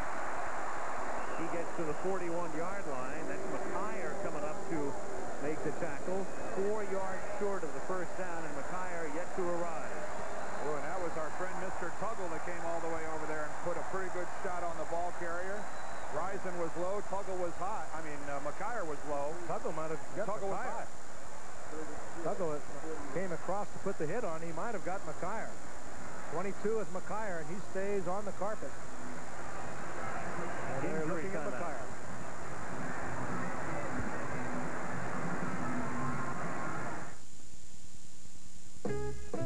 There was a time when aerodynamic design and agile handling would have been unheard of in a car this roomy. A time when a V8 that's more powerful and more efficient would have been simply inconceivable. But that was then, and this is now. The new Ford Crown Victoria. Have you ever wished the traditional could become the exceptional? Have you driven a Ford lately?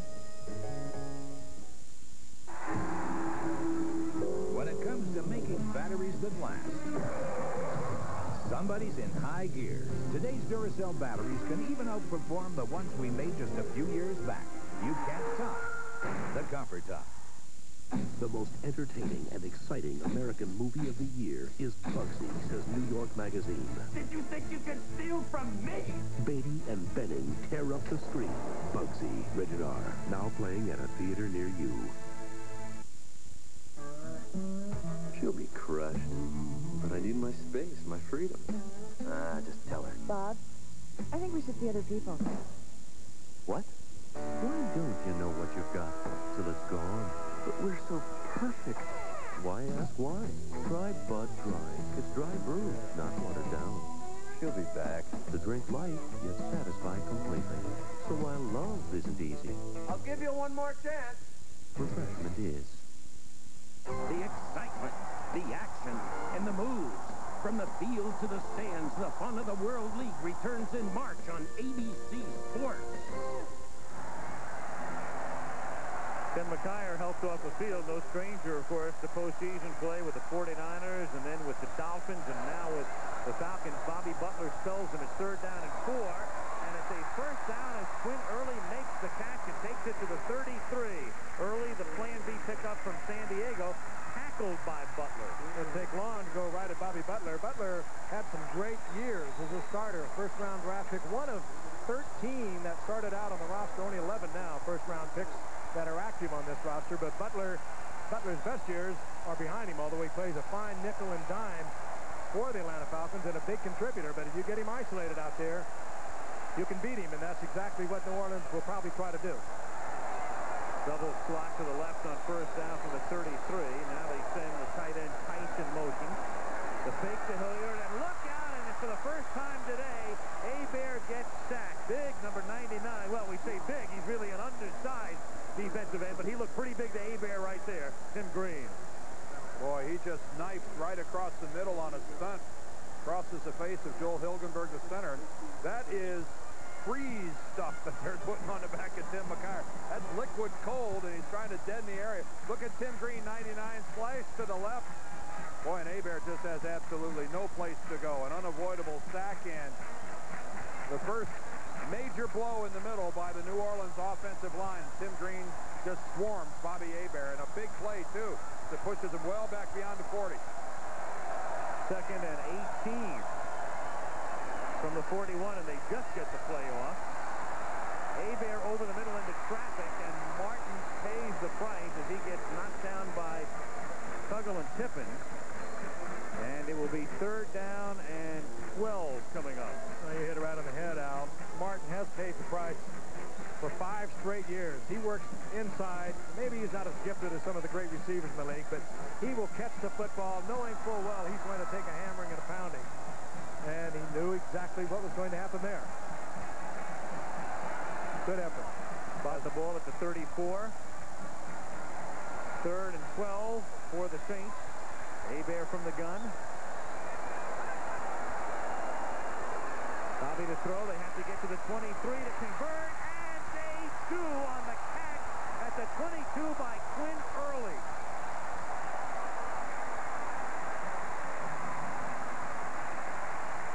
Oh, what a great acquisition Quinn Early has turned out to be. Plan B from San Diego, and Bobby Hebert splitting defenders, firing it in right in front of Bobby Butler, and Bobby's going to be a busy defensive back for the rest of this game. They're going to look for him. No question about that. Boy, he got popped right in the face by Brian Mitchell, the Falcon defensive back, and Early obviously hurt as he heads for the bench. But again, another good example. We saw Michael Haynes do it in the end zone with a touchdown. There we saw it that time, a receiver taking a great shot and holding on to the ball. Floyd Turner in motion. Nothing doing through the middle for Hilliard, who picks up just one, taking it to the 21 with 3 minutes remaining in the third quarter, and they continue to work on Tim McKyer. And now it looks like McKyer's cramping up. Well, they're going to try to stretch out that hip lower back area that looks to be in some sort of spasms right now. Well, anyone's ever had a lower back problem knows exactly what they're doing. That's the one that you loosen up with every morning if you live with one. And meanwhile, they're trying to check area codes with Quinn Early. Second and 9 of the 21. Falcons ahead 17-13, late third quarter.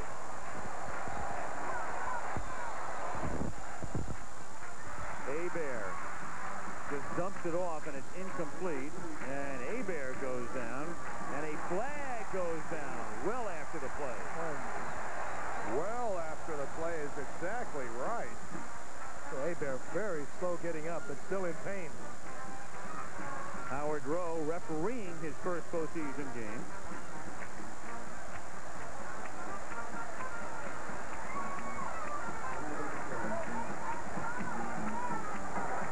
Intentional grounding. Loss of down. 10-yard penalty. Brings up third down. Tim Mora wants to talk to the referee. He wants Howard Rowe to come over, and Hebert is incensed as well. Again, the rule states quite simply, if the quarterback throws the football with the intent of avoiding a sack, and Jim Mora can ask all he wants, but I'm not sure that he's going to get an audience with Howard Rowe. Hebert was pointing at Brenner, but Brenner is clearly in pass protection here. And you know what? It's hard to argue with the call. Bobby Hebert was going to be sacked, and he dumped the football, and that is the rule. And if the referee chooses to interpret it literally, the flag has to be thrown. There was no receiver in the area. It was a good call. 3rd and 18 at the 31-yard line. 4-man rush. Hebert fires to the 20, and it's a flag comes in as Brian Mitchell is flagged for interference. Mitchell just got that arm in there a little early. Watch his left arm as he comes in. There's no question about this one either. He cannot make contact. Fighting through the receiver to the ball. And watch the left arm. He's got it draped around him before the ball ever gets in.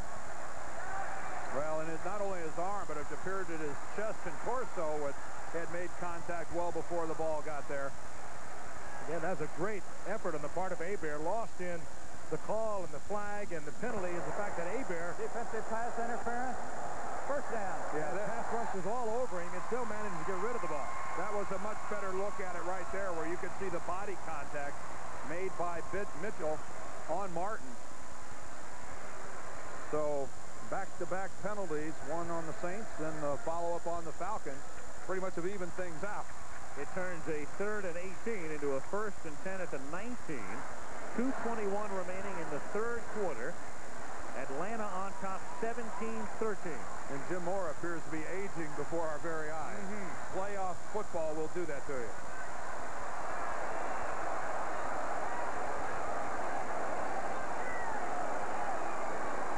On 1st and 10. Long count by Hebert. Play clock is down to 2. Well, he changed it. Hilliard, and he gets wrestled down by Ken Tippins for a loss back at the 22-yard line, a loss of 3. You know, Al, a lot of people don't understand how valuable a Deion Sanders is. That was a change off to a fade route to Eric Martin. Deion Sanders was all over Martin.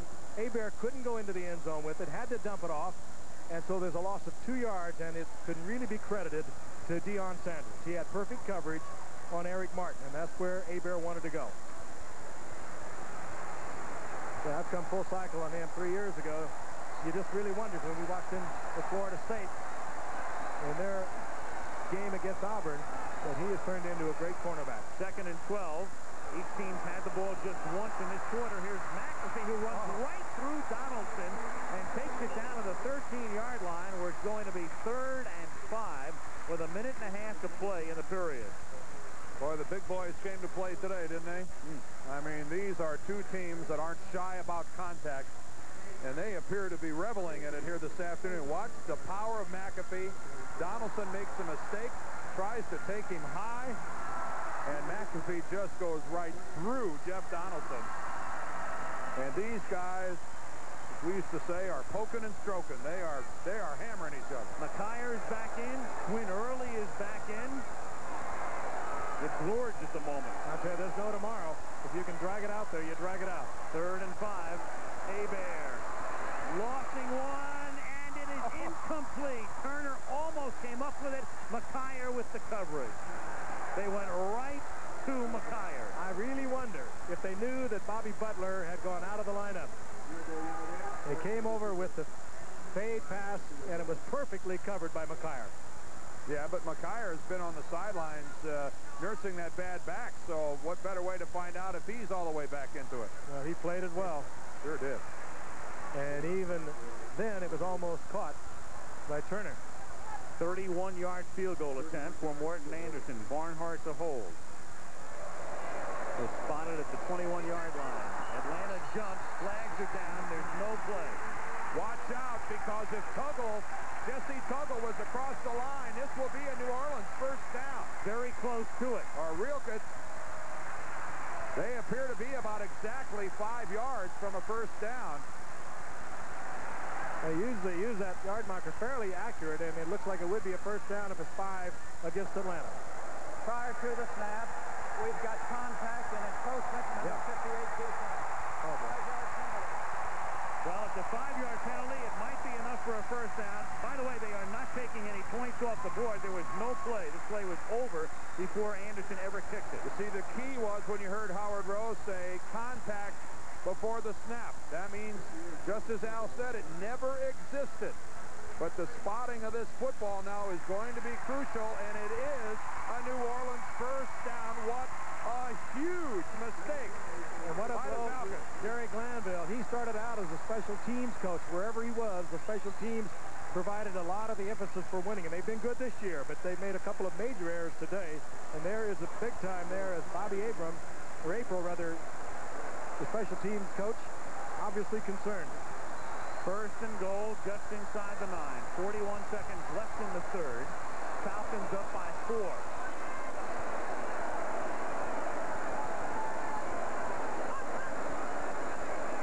McAfee behind Jordan. Takes it to the 4-yard line. Stopped by Tuggle. No greater incentive than to be the guy who made a mistake. No use keeping your head down. Come back and make a play, and that's what Jesse Tuggle does right here. Look at the pursuit. Has to go around his own man, gives some ground, but then still musters up enough to get in there on McAfee. And that's still good running by McAfee. He gets almost 4 yards out of it. Yeah, Tuggle had to give some ground to get around Tippins, but still makes the play. End of the third quarter. This one has been a beauty. Atlanta 17, New Orleans 13 will return with our wild card playoff game after this word from our ABC station. Saturday, a cat in a cage, a nun with a gun. Ever seen anything like that? And a lady in love. When I'm around you, I feel things. Make it an exciting holiday weekend. Good luck, boys. With an all-new Young Writers, Saturday at 9, 8 Central. I'm Sam Donaldson, wishing you all the best this holiday season. From our family at Prime Time to yours, best wishes for happy holidays. Visit the wonderful world of Electech, and you'll understand why we're Chicago's computer wonderland. Our stores offer service, support, and incredible prices on products such as the fabulous family of Hewlett-Packard LaserJet printers. Featuring state-of-the-art technology, Hewlett-Packard LaserJets offer an unmatched level of printer performance and reliability. The ideal choice for every printing need. For your desk or your entire company, when you need laser printers, think Hewlett-Packard. For thousands of fine computer products, visit Electech, Chicago's own computer wonderland. How long you been here? Well, Santa, what are you doing here? Well, my job's done for this year. Now it's time for my present. Besides, the old reindeer are getting a little tired. Time to trade them. Right now, your Ford dealer has 2.9% financing for 48 months on every new Ford Escort. That's right, 2.9% financing on Escort. This offer ends January 3rd, so see your Ford dealer today. Well, one thing for sure, I would have to stop every 2 miles to beat it. Neil Anderson on Sports Finals Sunday after Eyewitness News.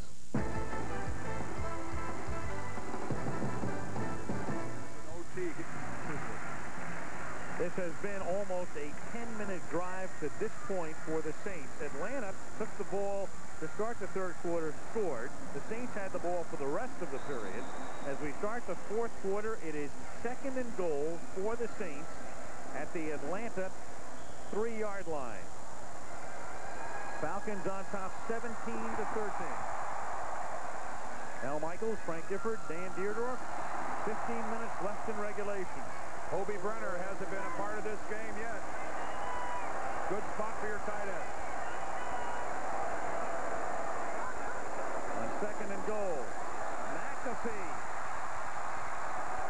takes it down to the 1. Tough runner. Scott Case makes the tackle. Again, he's not that big.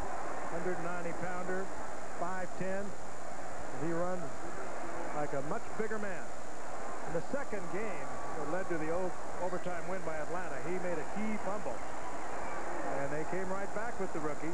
And he's been their main man in the running game. 3rd and goal at the 1. Dawson Hilliard is in the backfield. With Jordan offset. Tice in motion. They give it to Hilliard. Touchdown Saints.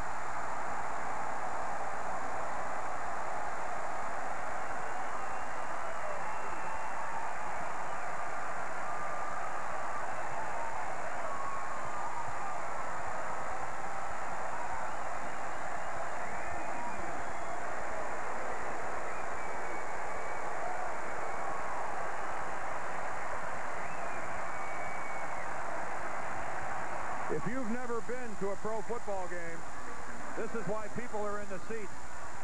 Because it's fun to be in a place like this when your team's winning.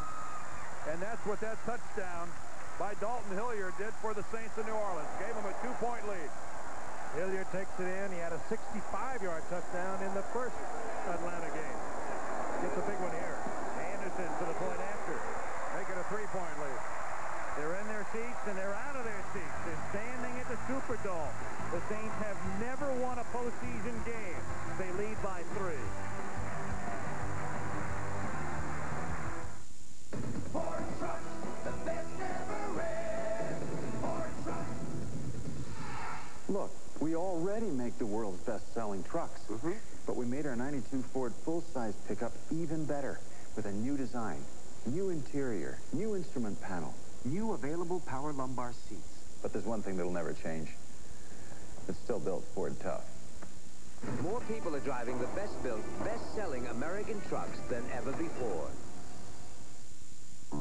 Fortunately, my heart attack wasn't the end of the world. It was kind of a beginning. To help prevent a second attack, my doctor prescribed exercise, eating right, and Therapy Bear Enteric Aspirin. Enteric means it's safety-coated to help protect your stomach, because it doesn't dissolve in your stomach. I asked my doctor if this regimen with Therapy Bear Enteric would really make a difference down the road. That's why I'm doing it myself, he said. Therapy Bear Enteric Aspirin. Take it from your doctor.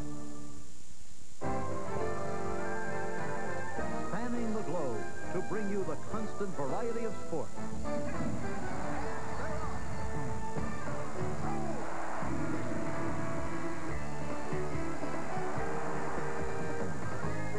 The thrill of victory and the agony of defeat. Look out! Look at him go! Still going. Nothing outlasts the Energizer. They keep going and going. 14-10 remaining in regulation. 20-17. Saints. That drive lapping over into the fourth quarter. 10:49. They began at their 20.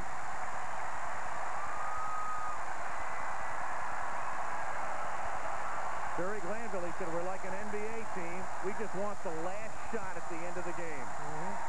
You know, they make a lot of big plays, and teams that make big plays, like the Raiders, they make a lot of mistakes also. Tuggle offside, he's trying to block a field goal. And they ultimately wind up at the touchdown. But teams that make the big plays will also make the mistakes. They'll hurt themselves, but they keep coming back, and they'll be there at the end. I wouldn't kick this to Sanders. I wouldn't give him a chance. He doesn't get it, but he does on the lateral from Jordan. And he only gets it back to the 20-yard line. And Bobby April looks dismayed as they'll begin from the 21. And we take a look at the numbers after 3 quarters when we return to the Superdome in New Orleans, where the Saints lead by 3. The reinvention of the Ford Escort added a new level of design and performance to small cars. And now, we've added a new, more sophisticated Ford Escort. Introducing the new 4-door Ford Escort LX sedan, a car designed to offer exceptional value and quality, and even the power of the GT, but with a style all its own. Have you wanted a style all your own? Have you driven a Ford lately?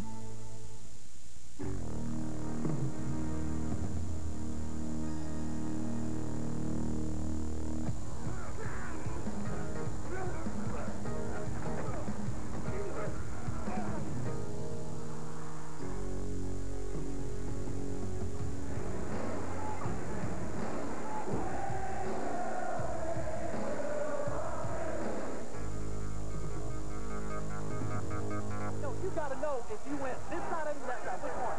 Which one? Yeah, this side. Let's go. You got to go that side.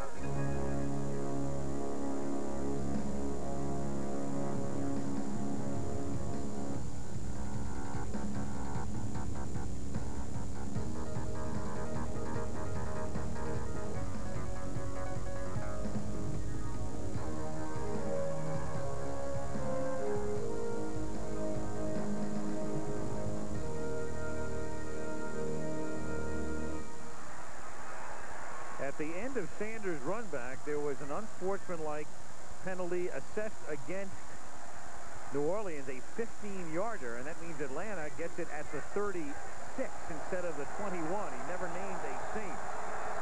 He didn't name the individual, but it's a 15-yard penalty against New Orleans. Yeah, and it wasn't involved with Sanders himself. Wasn't a late hit or anything, so that's our way of saying we're in the dark about it. 1st and 10. Atlanta from the 36. And listen to this crowd. Miller finds the open man. That's Pritchard. Nice move for the rookie from Colorado. He takes it across the 50 to the Saints 49-yard line. And we'll take a look at the numbers through the first 3 quarters of play. Time of possession. Lopsided, of course, in favor of the Saints, but slowly and surely Atlanta is creeping back into the picture in terms of yardage. But they are a big team play. This doesn't really reflect what they can do. They look for the big play. They have the one wide receiver alone that has 10 plays in Michael Haynes of over 40 yards. You don't judge the Atlanta team by numbers. First down Falcons at the Saints 49. 13-15 to play in regulation. Saints up by 3. Pegram to the 45-yard line. He is stopped by Swilling. We mentioned that the Saints are looking for their first ever postseason win. In Atlanta's 26-year history, they have won 1 postseason game. They beat Philadelphia in 1978 in a game in which they trailed 13-0, and Steve Bartkowski threw 2 touchdown passes in the last 5 minutes, and Glanville was an assistant coach on that team. And Ricky Jackson has beseeched the crowd for noise. And you could actually see our sideline camera shaking. These are not portable stands. This is a stationary building that's shaking. 2nd and 6. Miller throws. Low throw. Is it caught? Yes, it is. Somehow, some way, at least ruled on the field a catch by Floyd Dixon. It'll be 2 yards short of the first down at the 41-yard line. Floyd Dixon getting the single coverage and getting the coverage from the safeties. And getting less attention than Andre Rison and Michael Haynes. And consequently, he has been a target for Chris Miller. Fasten your seatbelts, guys. Just keep in mind, if you're Chris Miller, you look at a defense and you want to change the play. No way you can do it. That's the advantage of this home field here in New Orleans. 3rd and 2 at the 41-yard line with Rison in motion. They try it on the ground. The rookie Pegram. Enough for a first down. He takes it to the 37-yard line. Stopped by Gene Atkins. I don't know that I've been in a football stadium for a lot of years where I've heard noise like I've heard the last 2 plays. Incredible. And right now they're catching the breath, and they'll be back in a moment. Yeah. Well, I can see where that'll tire you out. There they go. Bill Fralick is out of the game at right guard, and he's replaced by Mike Ruther. First down from the 37-yard line. 4-man rush. Miller going deep, looking for Haynes, but he throws it out of bounds, and Haynes was blanketed by Milton Mack. Never got free. 2nd down. Mack also getting help from the inside. Brett Maxey back there with him. Good coverage.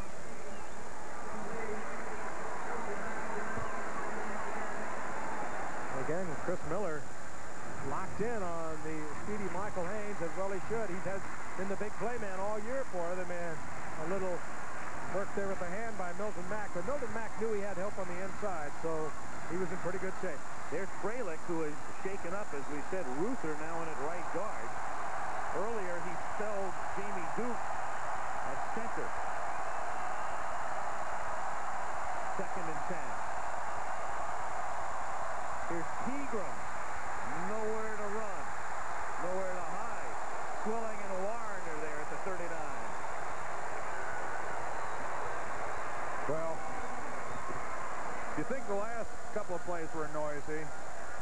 Wait till they strap on this 3rd down and long situation. And A key play here for the Falcons. They need more yardage to get into field goal range.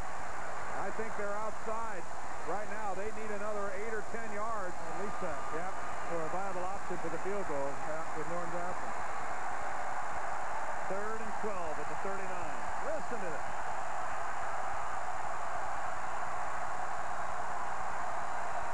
They have to get to the 27 to convert. Miller throws, and he picks up the first down as the catch is made at the 20-yard line by George Thomas. A receiver who was hurt last week. Rehab, came back, third-year man out of the University of Nevada, Las Vegas, makes a very big catch for a conversion. These are ankle. They didn't know he was going to be able to go. These are slow-developing patterns, Frank. Again, it was all based on tremendous pass protection for Chris Miller, who went from the first to the second to the third guy. I mean, Miller reading the right receiver. Now, he's in a little bit of a panic here as he moves in, steps into the pocket, pulls it down, and delivers that ball right on target to Thomas. Thomas's first catch of the day. He was in because Haynes was out on the last play, and the throw here is incomplete, intended for Thomas. So Haynes is on the Atlanta sideline, their big play guy, and Thomas has come in his stead. You really can't blame Thomas for not catching that ball. That's a ball he could have easily caught if he would have stepped out of bounds. He knew exactly where he was, tried to keep his feet inbounds, and the ball was just thrown too far outside. There's Haynes there looking at him. And remember the touchdown pass he caught earlier? And he took the tremendous shot from Vincey Glenn. Well, he is, I think, still recovering from that. He was woozy after that play. He's been in and out of the lineup, and now they're looking at him again. And Chris Miller just starts wandering towards the Falcons sideline. It's a timeout on the Saints. The Saints take the timeout here on 2nd and 10 at the 20. 8:59 left in regulation. You may not have believed an American luxury sedan could challenge the world's best. The new Cadillac Seville STS. Winner of Automobile Magazine's Automobile of the Year and one of Car and Driver Magazine's 10 best cars in the world. The Cadillac Seville STS. There's never been a car so acclaimed it could change the way you think about American automobiles.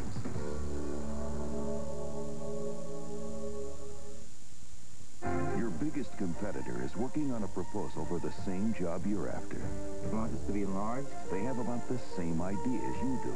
Copy this slide. The only difference is... Let's print it. They own a Canon color laser copier, and you don't. Who would you give the job to? If you think you can't afford a Canon color laser copier, maybe you can't afford to be without one. Call 1-800-OK-CANON.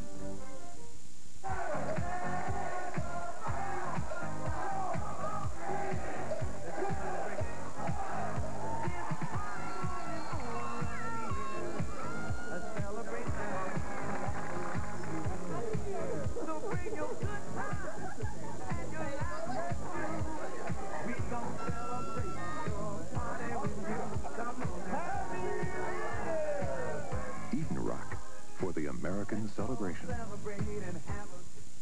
Undefeated Washington goes after the national crown when they meet Heisman winner Desmond Howard and Big Ten champ Michigan. It's the Rose Bowl, New Year's Day on ABC Sports. Here's why the Saints had to take a timeout. Vincey Glenn will move out of the way, and there is Mark Lee trying to get his shoe back on. He's trying to get the double knot out of it, and with the cornerback situation on the Saints, they were in no position to bring in somebody else, so they had to take the timeout. And, of course, they're all aware of the fact that Michael Haynes has re-entered the Atlanta lineup, their big play guy. 2nd and 10. Falcons at the 28:59 to play in regulation. New Orleans leads by 3.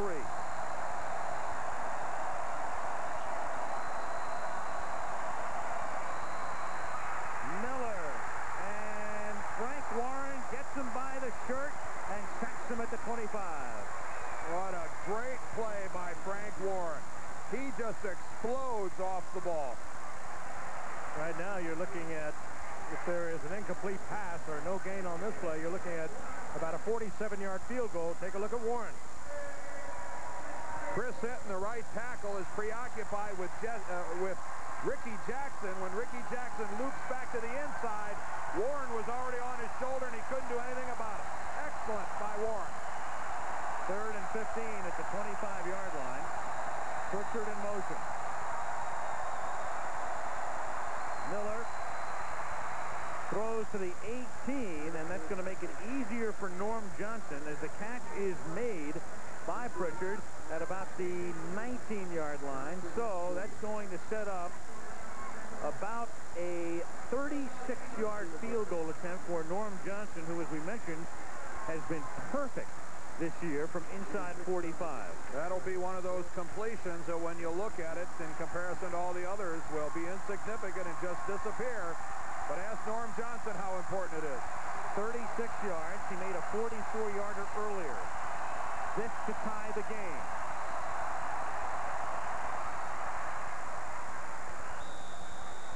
And the crowd, and the crowd reaction tells you whether that was good or bad. And Mr. April on the sidelines congratulates everybody. An extremely effective drive by the Atlanta Falcons. They were trailing by 3. They took it in bits and pieces, but it was all said and done. It had added up to 3 points in a tie game.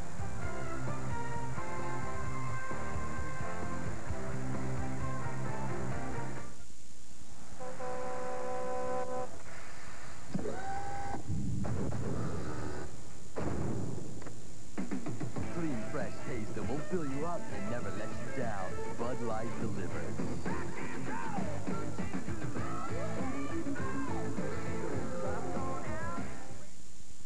When the time comes that you need a hand with life insurance, let your Allstate agent work it out on paper, starting with your house and a policy to protect your mortgage. Of course, if your family's already filled out, your agent can help you fashion a plan for a college fund or for a retirement that promises nothing but smooth sailing. So let your Allstate agent be your agent for life. Allstate Life, financial strength you can count on. You may not have believed an American luxury sedan could challenge the world's best.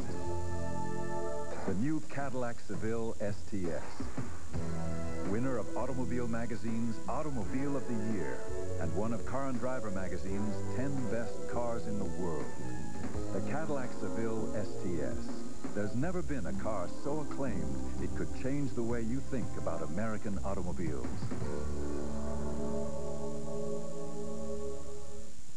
The excitement, the action, and the moves.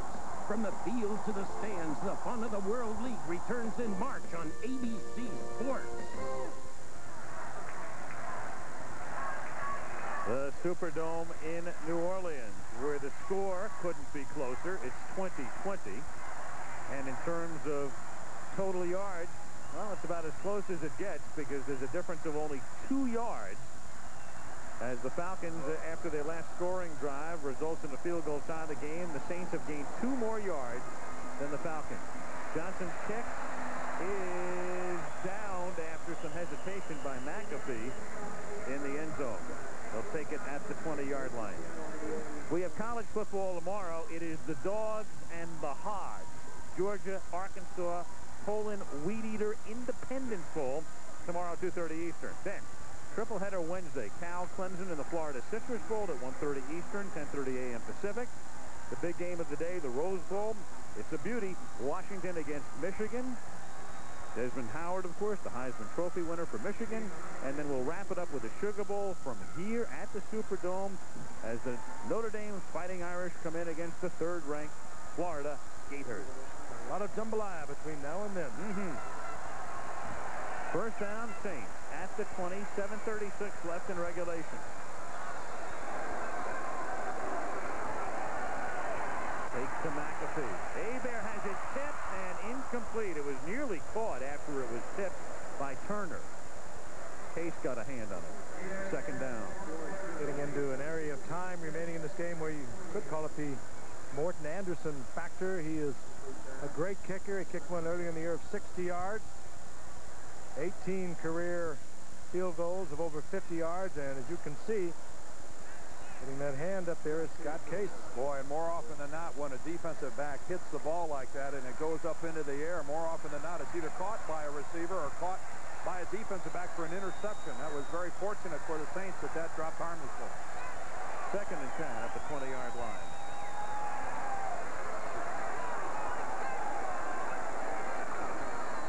Falcons showed a 7-man front. Hebert throws it over the middle of the tight end tight, and he has a first down. Gets to the 33-yard line. The old trapdoor got him, Frank. Good receiver, and as you pointed out earlier, they have not used their tight ends much today. Either Hobie Brenner and Don Tice. He's the leading receiver at that tight end position, and you're right. He just caught the toe in the turf, and down he went. He could have got another 6 or 7 yards out of that. That's where the players say that somebody opened a trapdoor and grabbed him as he was running by, because it wasn't anybody on the other team. Boom. He sprawls for about 5. Not a player's favorite moment. First down at the 33. Wainwright in motion. Out of a 3 tight end set. McAfee fumbles. Atlanta has it.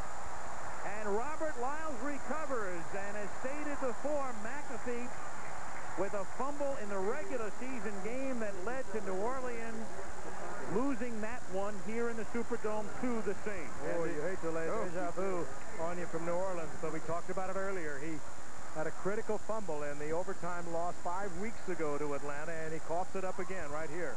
What a major play by the Illinois rookie, Mo Gardner. Boy, he just goes right around the center and gets in there and creates that fumble.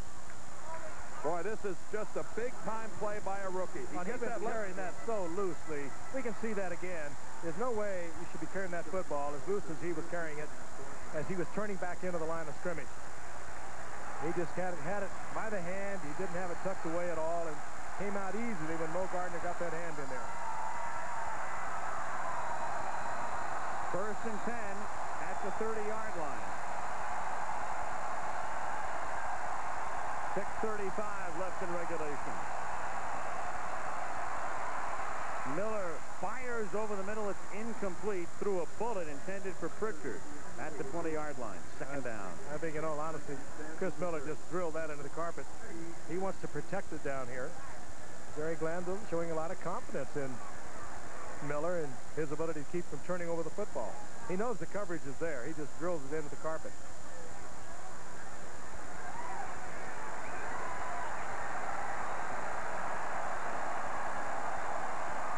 It is 2nd down and 10 at the 30-yard line. Big load now put on the New Orleans defense.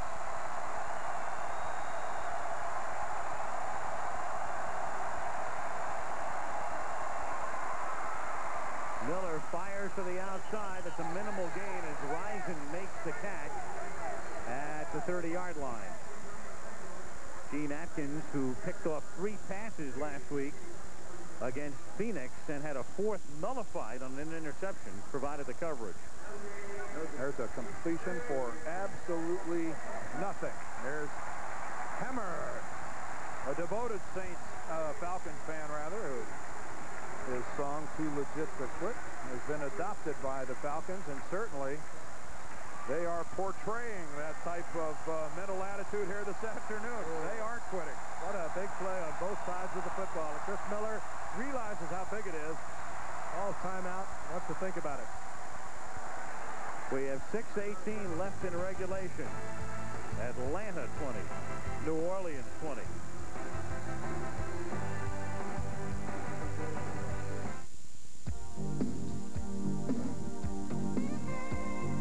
It's about style. It's about power. It's about control, the security of standard anti-lock brakes. It's about $12,000. The all-new Grand Am Sport Sedan. Excitement with purpose. When you're all stuffed up and use an ordinary nasal spray, it drips into your tissue where it can't help you breathe. But not Sinex Ultrafine Mist. Its medicine stays where you need it, so you can breathe the way you want to. We don't drip down, we clear up. A recent Department of Energy study reveals that most American homes are under-insulated. And that means you. To find out what's right for your home, call Owens Corning at 1-800-GET-PINK. Imagine a rent-a-car company that offers special delivery right to your door. That's Enterprise.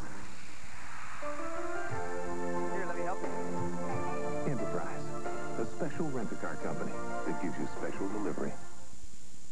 When what you eat and drink upsets your stomach, you want a medicine that works directly on your stomach. Pepto-Bismol. As it coats, Pepto delivers powerful medicine right where you hurt. Pepto-Bismol. 6:18 left in regulation. The game tied 20-20. The Falcons have the ball at the Saints' 29-yard line, 3rd and 9. As we look ahead, each team has 2 timeouts remaining. Norm Johnson, as we pointed out, the field goal kicker has not missed from 45 yards in. Big question, does Jerry Glanville, who says we live on the edge, does he try to pick up the first down, put more points on the board? Because if he puts 3 up there, he still leaves a lot of time for New Orleans. Well, he comes up in the red gun, the 4-receiver set. Miller gets down, fumbles the ball. It's a scramble at the 37-yard line. Ken might have got it back. No signal yet. Well, Ricky Jackson started all of this, no matter how it ends up. Ricky Jackson, again, takes matters into his own hands, and you see the signal, 4th down. They're indicating that it's Atlanta's ball. At the 37 and probably out of field goal range. I tell you, Ricky Jackson may not go to the Pro Bowl, but he could run for governor down here. Oh, well, he really could. And you know what? Some players in big games disappear. Some players in big games just take it into their own hands. And Ricky Jackson is one of those players. Watch him come from the corner. He's going to get around Hinton. Hinton was slow coming off the ball. And it was fortunate that Atlanta covered the ball. But this is going to be a major kick here for the Falcons. What is this, 54 yards? 54 yards if Johnson goes through with it. It would match his career long. Scott Fulhaig to hold. Well, if you're going to try a long field goal, this is the place. Not even close. Deflected. Somebody better cover it. Still loose. Boy, covered at the 19-yard line. The Saints could have, without any chance at all, picked that ball up and taken off with it.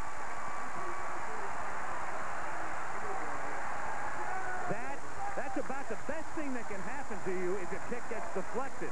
I mean, that's a lot better than a true miss, because a true miss comes back to the original line of scrimmage. It was deflected by Les Miller, number 69. Miller goes 6'7", and he is the key man for their special teams when they try to block the kick. Rowe and company are going to go over exactly where this ball should be spotted. Well, the key for the Falcons was that it crossed the line of scrimmage. Once it went beyond the line of scrimmage, it's very much like a punt. We have a missed field goal. Back to the line of scrimmage. First down. Well, it doesn't matter then that it was deflected. A missed field goal is the same as a completely missed conversion instead of a tipped attempt here. Absolutely right. In that sense, it does come back to the line of scrimmage. If it remains behind the line of scrimmage, one of the Falcons could have picked it up and run with it. But the key is in a high ball game, and as you look at 69, Les Miller block it. And again, he's 6'7". No point. It's no point for the Falcons, and not a lot of time left. And it's a ball control offense now of the Saints that takes over.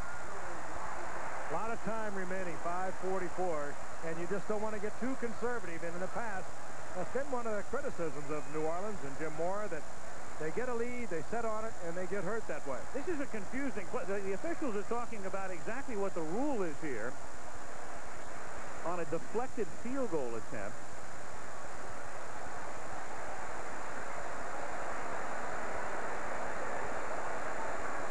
Maybe somebody upstairs is thumbing through the pages. Yeah, it's play called on the field is correct. First down. Who first? touched it is the key.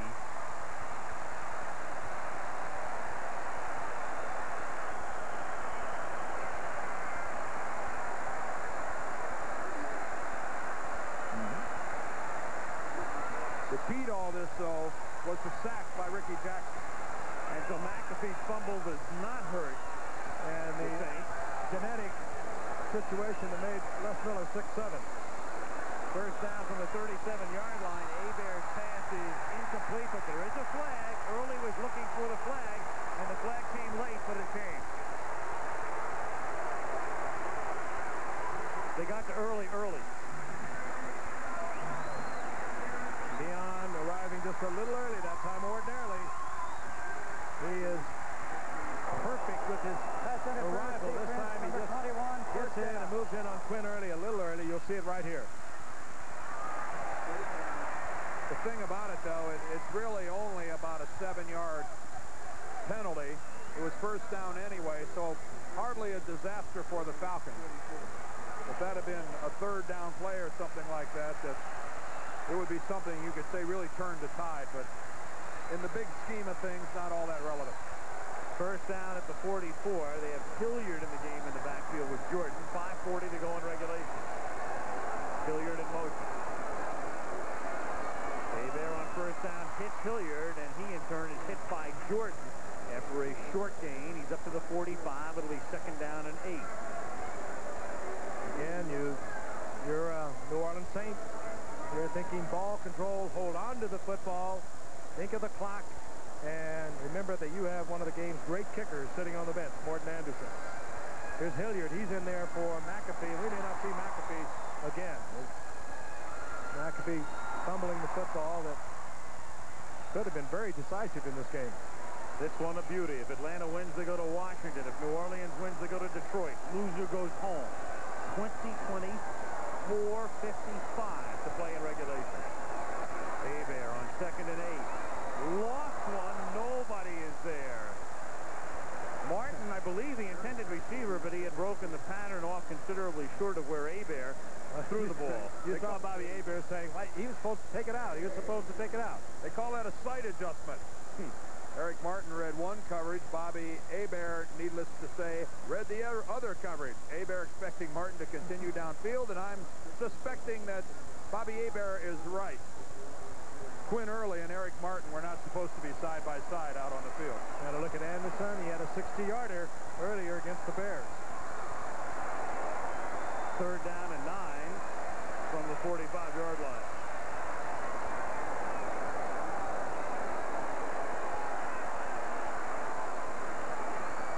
Four-man rush over the middle. Martin has it dislodged. It is incomplete. Hit as the ball got there by Tracy Eaton. Timed it up perfectly. I mean, absolutely perfect. If he doesn't make that hit, the New Orleans Saints are in field goal range. Tracy Eaton, a Plan B player from the Cardinals, just putting the major league pop on Eric Martin. I don't know. I haven't followed Eaton's career and seen every game, but I doubt he's made any bigger than that. Tommy Barnhart to punt. The dangerous Deion Sanders back at the 16-yard line.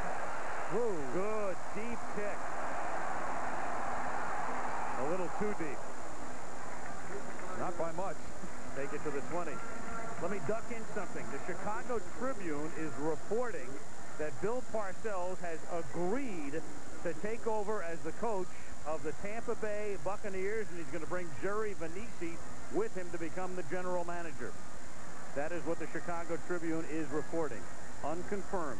Well, there's certainly been no doubt that Hugh Culverhouse and his family have been lusting after Bill Parcells for quite some time. Richard Williamson just got fired yesterday, and so the timing was certainly there, and I guess it was a question of money and a question of control and a question of whether or not Bill Parcells wanted to remain at NBC. But again, it's not official yet. It's being reported by the Chicago Tribune.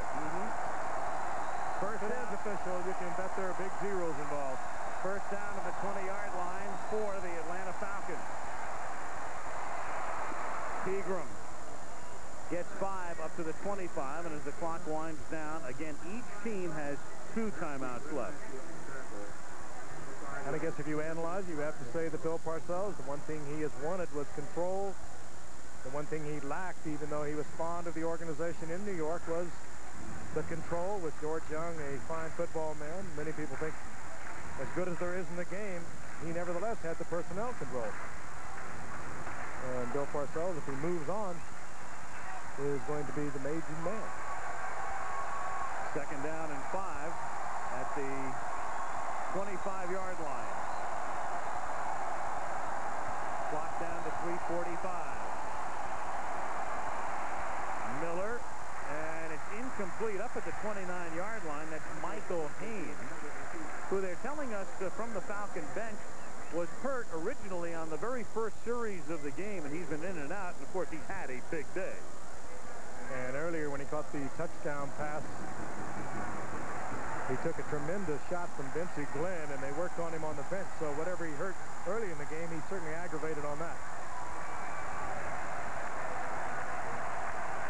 3rd and 5 at the 25-yard line. 3:41 remaining.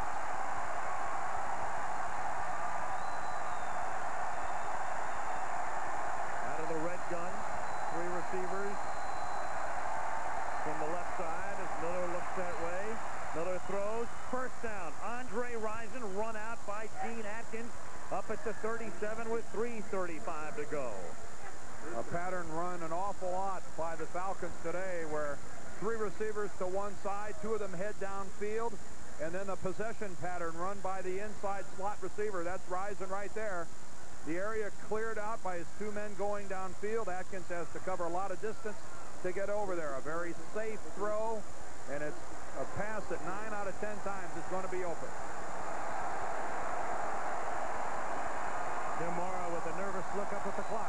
Well, we talked about Morton Anderson. Don't forget Norm Johnson. He is no bum. Tremendous year, and it could come down to a Johnson kick. Jamie Dukes waving to all his friends out there. Pegram struggles close to the 39-yard line. Gain of, let's call it 1. It'll be 2nd down and 9. You know, Dan talked earlier about the Atlanta Falcons playing mostly the regional telecast during the course of the season, but this is a pretty good football team. They have a lot of talent. We talked about the 11 #1 draft picks that are active here tonight out of 13 that they had going into the season. But they also really helped themselves when they made the trade a year ago. They gave up the first pick in the draft, and they got Andre Rison, they got Chris Hinton, and they got Indianapolis #1 draft pick. Major strides with that trade. 2nd down and 9 at the 39-yard line. Blitz. Haynes makes the catch. Haynes into Saint territory. Michael Haynes, who was born and raised in New Orleans, has just scored a touchdown that may have taken the Saints out of the playoffs. We talked about his 4.29 speed, and you saw it. He is a blazer. Michael Haynes, who killed them in the regular season game here. He was the key man in setting up their win. Hammer exults on the sideline, but still 2:41 to go in the suddenly silent Superdome, and you can see the effect of that injury to Haynes as he goes off the field. Working against Milton Mack. He just left him there. Yeah, he sure did. Milton Mack right now looking for a place to hide. And, of course, Milton Mack, one of those backup cornerbacks replacing the 2 injured cornerbacks, Troy Cook and Vince Buck. Johnson for the point after. Haynes today has caught 6 for 145 yards. He beats Mack here. This one good for 61 yards. Mack looks a little indecisive after Haynes catches the ball. He doesn't know quite whether to attack him. And when he chose not to attack, it gave Michael Haynes the room to make a move back to the inside. He easily went around Mack. And then nobody on the Saints defense has enough speed to catch him. When you're a cornerback, Frank, and the guy catches the ball in front of you, you can't sit on your haunches and wait for him to come to you. You have to be the aggressor. You know, again, they do on regional television more often than not, and that is the 7th game out of 8 games that he's caught touchdown passes. It's his 12th play, I believe, of 40 or more yards. He's had touchdown catches of 75 and 80. He's just a remarkable receiver. And again, it'll tell you how important speed is in this game. It was 2nd and 9 on that play from the 39-yard line. What did Glanville tell us yesterday we talked about a while ago? There'll be a couple times during this game where we will appear to be out of it. And they were. And they just keep coming back. And here they have a 7-point lead with 2:41 left. Courageous effort on the part of Michael Haynes. Very sore shoulder. We didn't know whether he would be back earlier. They worked on him and worked on him. He made the big play. And he made maybe the biggest play of their season because he's the guy who caught the Hail Mary against San Francisco. That was certainly the biggest play of the 49er season as it turned out. Johnson kicks it to the 4. McAfee brings it back to the 17. And the situation now with 2:32 left is 2 timeouts remaining for New Orleans, plus 1 at the 2-minute warning as McAfee is slow in getting up. And pushing, shoving, talking, all starting to take place down on the field. But what's needed by the 11 guys in the black jerseys now is concentration and execution. Lots of time, crunch time. They have the 2-minute warning to work with. They have the 2 timeouts. And they have a quarterback that can get it done in Bobby Hebert. The question here is defensively, are the Falcons going to gamble and come with the blitz or sit back and play a softer zone? Only a 3-man front this time. Carroll comes to the left side. Atlanta rushes 3. And Hebert throws to Quinn early. He makes the catch. He's up to the 24-yard line. It'll be 2nd down and 3.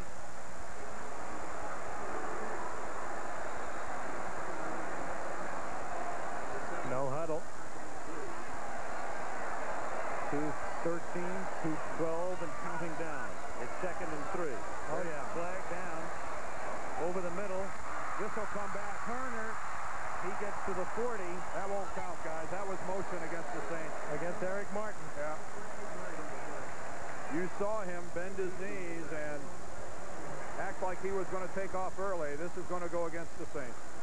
It'll make it 2nd and 8 back at the 19.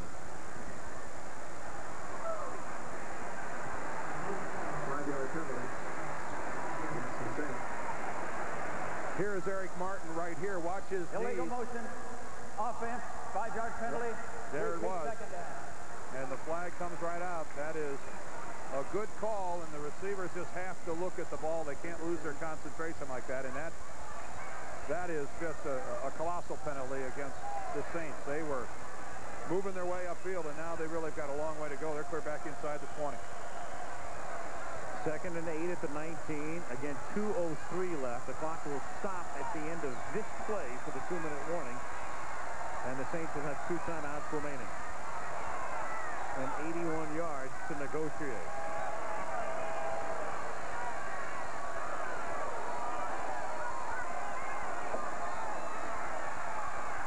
Hebert going deep and incomplete. Intended for Wesley Carroll, and he was covered by Deion Sanders, and it will be 3rd down and 8 as we have come to the 2-minute warning. Officially at 1:57. And the Falcons that far away from advancing to the next round of the playoffs. Again, good coverage by Sanders. No place for Aaron there to put it.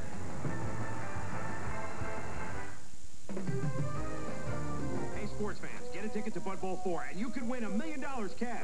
$1 million bucks! But you can't get that ticket just anywhere. Bud Bowl tickets? Huh? Bud Bowl tickets. Sorry. Bud Bowl tickets? Bud Bowl. Bud Bowl tickets. Pick up your ticket where you buy Budweiser, Bud Light, and Bud Dry Draft beer. And you just might be a winner. Hey, guys, is this the line for... You know, it's not that important. Never mind. Bud Bowl 4. This time it's for $1 million bucks.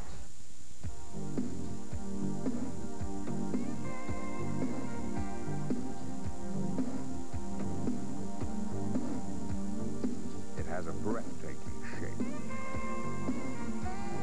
It has new overhead cam power and standard anti-lock brakes.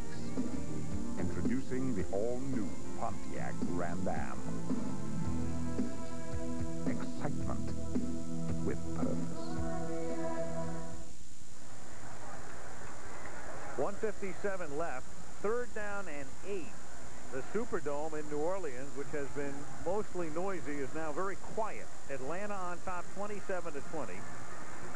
The Saints have 2 timeouts remaining. They have the ball at their own 19-yard line. And now down and distance become important, too. They have to convert. It's 3rd down and 8. They clearly would go for it on 4th down. It would behoove them to pick up the first here. Yes, it would behoove them. And they don't have to do it with a 35-yard pass either. And Atlanta is out there with their prevents with 6 defensive backs. And so frequently the Saints have looked to number 84, Eric Martin, their leading receiver. He works well underneath in a crossing pattern. Runs well with the ball when he catches it. They just can't lose sight of the fact that 8 yards is what they need. 3rd and 8 from the 19.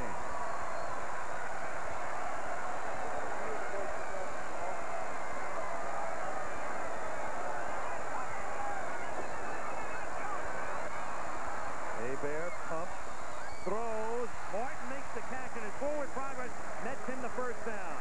Up at the 28-yard line, a first down for the Saints. And that's the problem when you come with a 3-man rush. Bobby Hebert had time to come off his primary guy, step up and throw it. And he did it well. Hebert over the middle. The catch is made by Martin. He gets popped again up at the 38-yard line. The Saints conserving their timeouts, and the clock is stopped here. Eaton shaken up. That's like 2 heavyweights. Well, that was Eaton. Remember, that was Eaton that came in and put the hit before. Let's take a look at those eyes. They're dilated. And New Orleans has used a timeout here. That's the old what goes around comes around. We just had Eaton on the last possession coming up and delivering a big shot that dislodged the football. This time Martin holds on, and it is the hittee that ends up... Martin wins this one. Yes, he does. In more ways than one. He held on to the football and got the completion in the first down. You know, it's a funny thing there. The Saints were a little hasty in using that timeout. Had they waited another couple of seconds, this would have been an injury timeout. They would have stopped the clock because Eaton was hurt and needed assistance, and they wasted a timeout there. You're right, Al. And, of course, well, it could have been why they drugged Tracy Eaton off the carpet, too, got him on his feet. Maybe they might have squeezed some more seconds out of the clock before they would have had to call it. And you really can't blame Bobby Hebert because he's 20 yards back downfield, and there's no way that he can see that Eaton is in that kind of shape. So, really, it was just a bad set of circumstances for the Saints. 1 timeout left. They're at the 39. They have to go 61 yards. 1:28 left. Atlanta can give up an awful lot. They won't give up anything big. 3-man rush. Hebert will run out of bounds near the first down marker. He's a little short of it. He's out at about the 48. 2nd and 1. But there's still time here for New Orleans. The key for them now is just to think that we've got to get it all at once. They have time to do it 10 yards at a time. Although it sure would be nice, I'm sure, in Bobby Hebert's mind right now, thinking I'd sure love to have more than just 1 timeout. You know what happens when you get into this kind of a defense? You start to take away the sidelines, and it leaves a huge opening over the middle, and you can get big, major yardage over the middle. Another plus for New Orleans is they get to do a drill like this at home. Hebert is able to audible. This would be impossible if they're playing a road game. 2nd and 1. This is a 2-man rush. 9 guys drop back, and the pass is incomplete. Intended for Floyd Turner. 3rd and 1. And I think Hebert was premature in throwing that ball. Not only was it a 2-man rush, neither one of them left the line of scrimmage. I think they almost are going to have to take it down the middle and get them into some kind of range where they can think end zone. And they can get that with this kind of a prevent defense. You notice how they take away the sidelines. They do that to keep not only the receiver from catching the ball, but from going out of bounds and stopping the clock. 3rd and 1. Falcons up by 7. 1:16 remaining.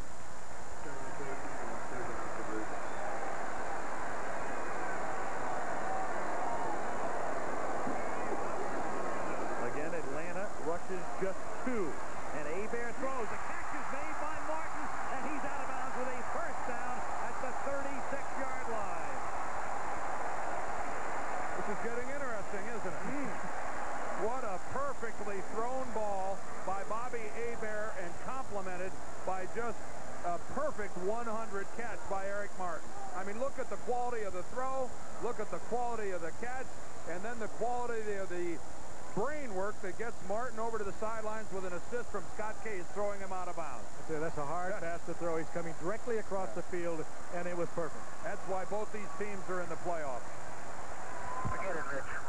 First and 10 at the 35-yard line. 1:10 remaining. Let's move this game to the airport. Hebert throws, and it's picked off at the 30-yard line by Tim McKyer. And McKyer's going to gamble by flipping it to Sanders. They should just fall down. That's not very smart. No, but they live on the edge, and they keep living on the edge, and they're going to go to the playoffs on the edge. Are they for real? This is Joe Fink back for a touchdown. Well, on two of the stupidest plays I have seen on a long time. I don't mean to be critical, but all you got to do is fall on the ball and the game is over. They take two chances like that and end up scoring a touchdown. Amazing. Glanville loves that. There will be no criticism of what they did by Glanville. But that's not smart, guys. That's not smart, but the Falcons win the ball game. Maybe that's why they're here, too. You know what? Maybe it is. That last lateral looked to me as if it might have been a forward lateral. Take a look at it again. It was certainly close to it. McKyer picks it off. Remember, he did this 2 weeks ago in Seattle. He lateraled to Deion Sanders. Sanders took it in for a touchdown. Now, that definitely is a lateral. Here's Sanders. Again, great speed. But all you got to do is fall down. The game's over. Oh, I know, but they don't think that way. And it comes right down from the top. Jerry Glanville. Now, let's take a look and see if this could have been a forward lateral. It's real close. Watch his feet. Where are his feet going to be? That's not bad running, though, is it? He's just outside the 40. That appears to be a forward lateral. That's a forward lateral. They could bring it back. It is a reviewable play. It really doesn't matter, though. The only thing that would matter would be the final score. No. They can run the clock out, even if they bring it back. What a wild play to determine this football game. I don't think there's any doubt that this was a forward lateral. Deion was at the 40 or behind it when he had the ball leave his hand. Well, it ends with a footnote. The key thing here is that the Atlanta Falcons are going to win the game. They are going to Washington. The Saints still have not won a postseason game. This guy is thought by many to be crazy. Not her, but Jerry Glanville, the man we just dissolved away from and now back to. But here's a guy, and coaches come in all shapes and sizes and forms. There are the Knowles and the Schulers and the Landrys and the Parcells and the Walters and the rest. Review, we've got an illegal forward pass, which is a 5-yard penalty on the receiving team. But the fact of the matter is Glanville has now taken his teams to the playoffs in 4 of the last 5 seasons. He's a winner. You know how they played Washington early in the year, and they got beat 56-17. Well, and one thing here, the guy we got to give credit to, because we kind of got caught up in everything that happened, when the big play had to be made, there was Tim McKyer. Tim McKyer, as he's been doing all year, has come up with big play after big play. He talks the big game, and most of the time he plays the big game. And that time, Bobby Hebert really threw the ball right to McKyer, but he didn't drop it. Again, to quote Glanville, and we said it at the very beginning, and our theme has been they play on the edge. And Jerry said yesterday, we make people nervous, including themselves. Well, I think including their front office and their fans on a play like the last one. It's almost a certainty, I think, that we will be in Atlanta next year. It's hard for me to imagine them not being a part of the old Monday night effort next year. Saints can stop the clock once more, and they have just done it. And now just one more play, and barring a Pisarcik, Herman Edwards scenario, this one is over, and the Falcons go to Washington. Of course, Dan Al was already checking out the hotel registry there in Atlanta. I got it booked. You got it booked, all right. You know, this is our final pro game of the season, and as Jerry Glanville congratulates all his Falcon players, I just want to say, no offense to our friends at NBC, CBS, and ESPN, we finish up another professional season working with the best technical crew in professional football, the best camera, tape, tech people downstairs. Guys, thank you very much. You're the best. Guys and girls. What a fun year it's been. It's been a great year. We've had some super games, some incredible finishes. We've had some blowouts that all go with this game, but what a wild one to wind up our 1990 season. Only one season. And on a kneel down, this one is over. So the Saints' season is over. New Orleans wins the West, but they go home, or they stay home as it is, after another postseason defeat. And Jerry Glanville continues on with the wild card Atlanta Falcons. What a disappointment for New Orleans. They started back in July, and now it's all over. Falcons won it 27-20. Let's go to Tim Brandt. Tim? All right, I'm with Coach Glanville right now. Jerry, you said you live on the edge, you play on the edge. Boy, you guys did that. Well, it was great. Michael Haynes had the fastest touchdown I've ever seen. He just did a great job. He deserves all the credit. Go interview Mike Haynes. He was fantastic. All right, congratulations. Good luck in Washington. Great Saints team. I got to love their fans. They got the best fans I've ever seen in a closed stadium. Next year, we hope to have that same advantage. All right, Jerry. Back upstairs to you guys. I'm going to try to grab Mike Haynes. All right, there he is, Michael Haynes, and what a day for him. Not only one of the big heroes for the Falcons, but to do it in his hometown as Mike Ken advances to the playoffs. And what a great game by Mike Ken, who really just made Pat Swilling disappear. Jerry Glanville was referring to the fact the Falcons will be playing in a dome stadium next year. Atlanta's getting it all. They had the Braves in the World Series. They're getting a new dome stadium. They've got the Summer Olympics coming up in '96. The city in the middle of Georgia is on quite a roll, and they've got themselves a pretty doggone good football team. Hey, man. Well, we talked about Mike Haynes. He played in the band when he was in high school here, and he played the beat the band today. Here he is with Tim. Well, there he was with Tim. He's on his way to the locker room. As the Atlanta Falcons, who came in as a 6-point underdog, come into New Orleans and knock the Saints out of the playoffs, 27-20. A 61-yard pass from Miller to Haynes.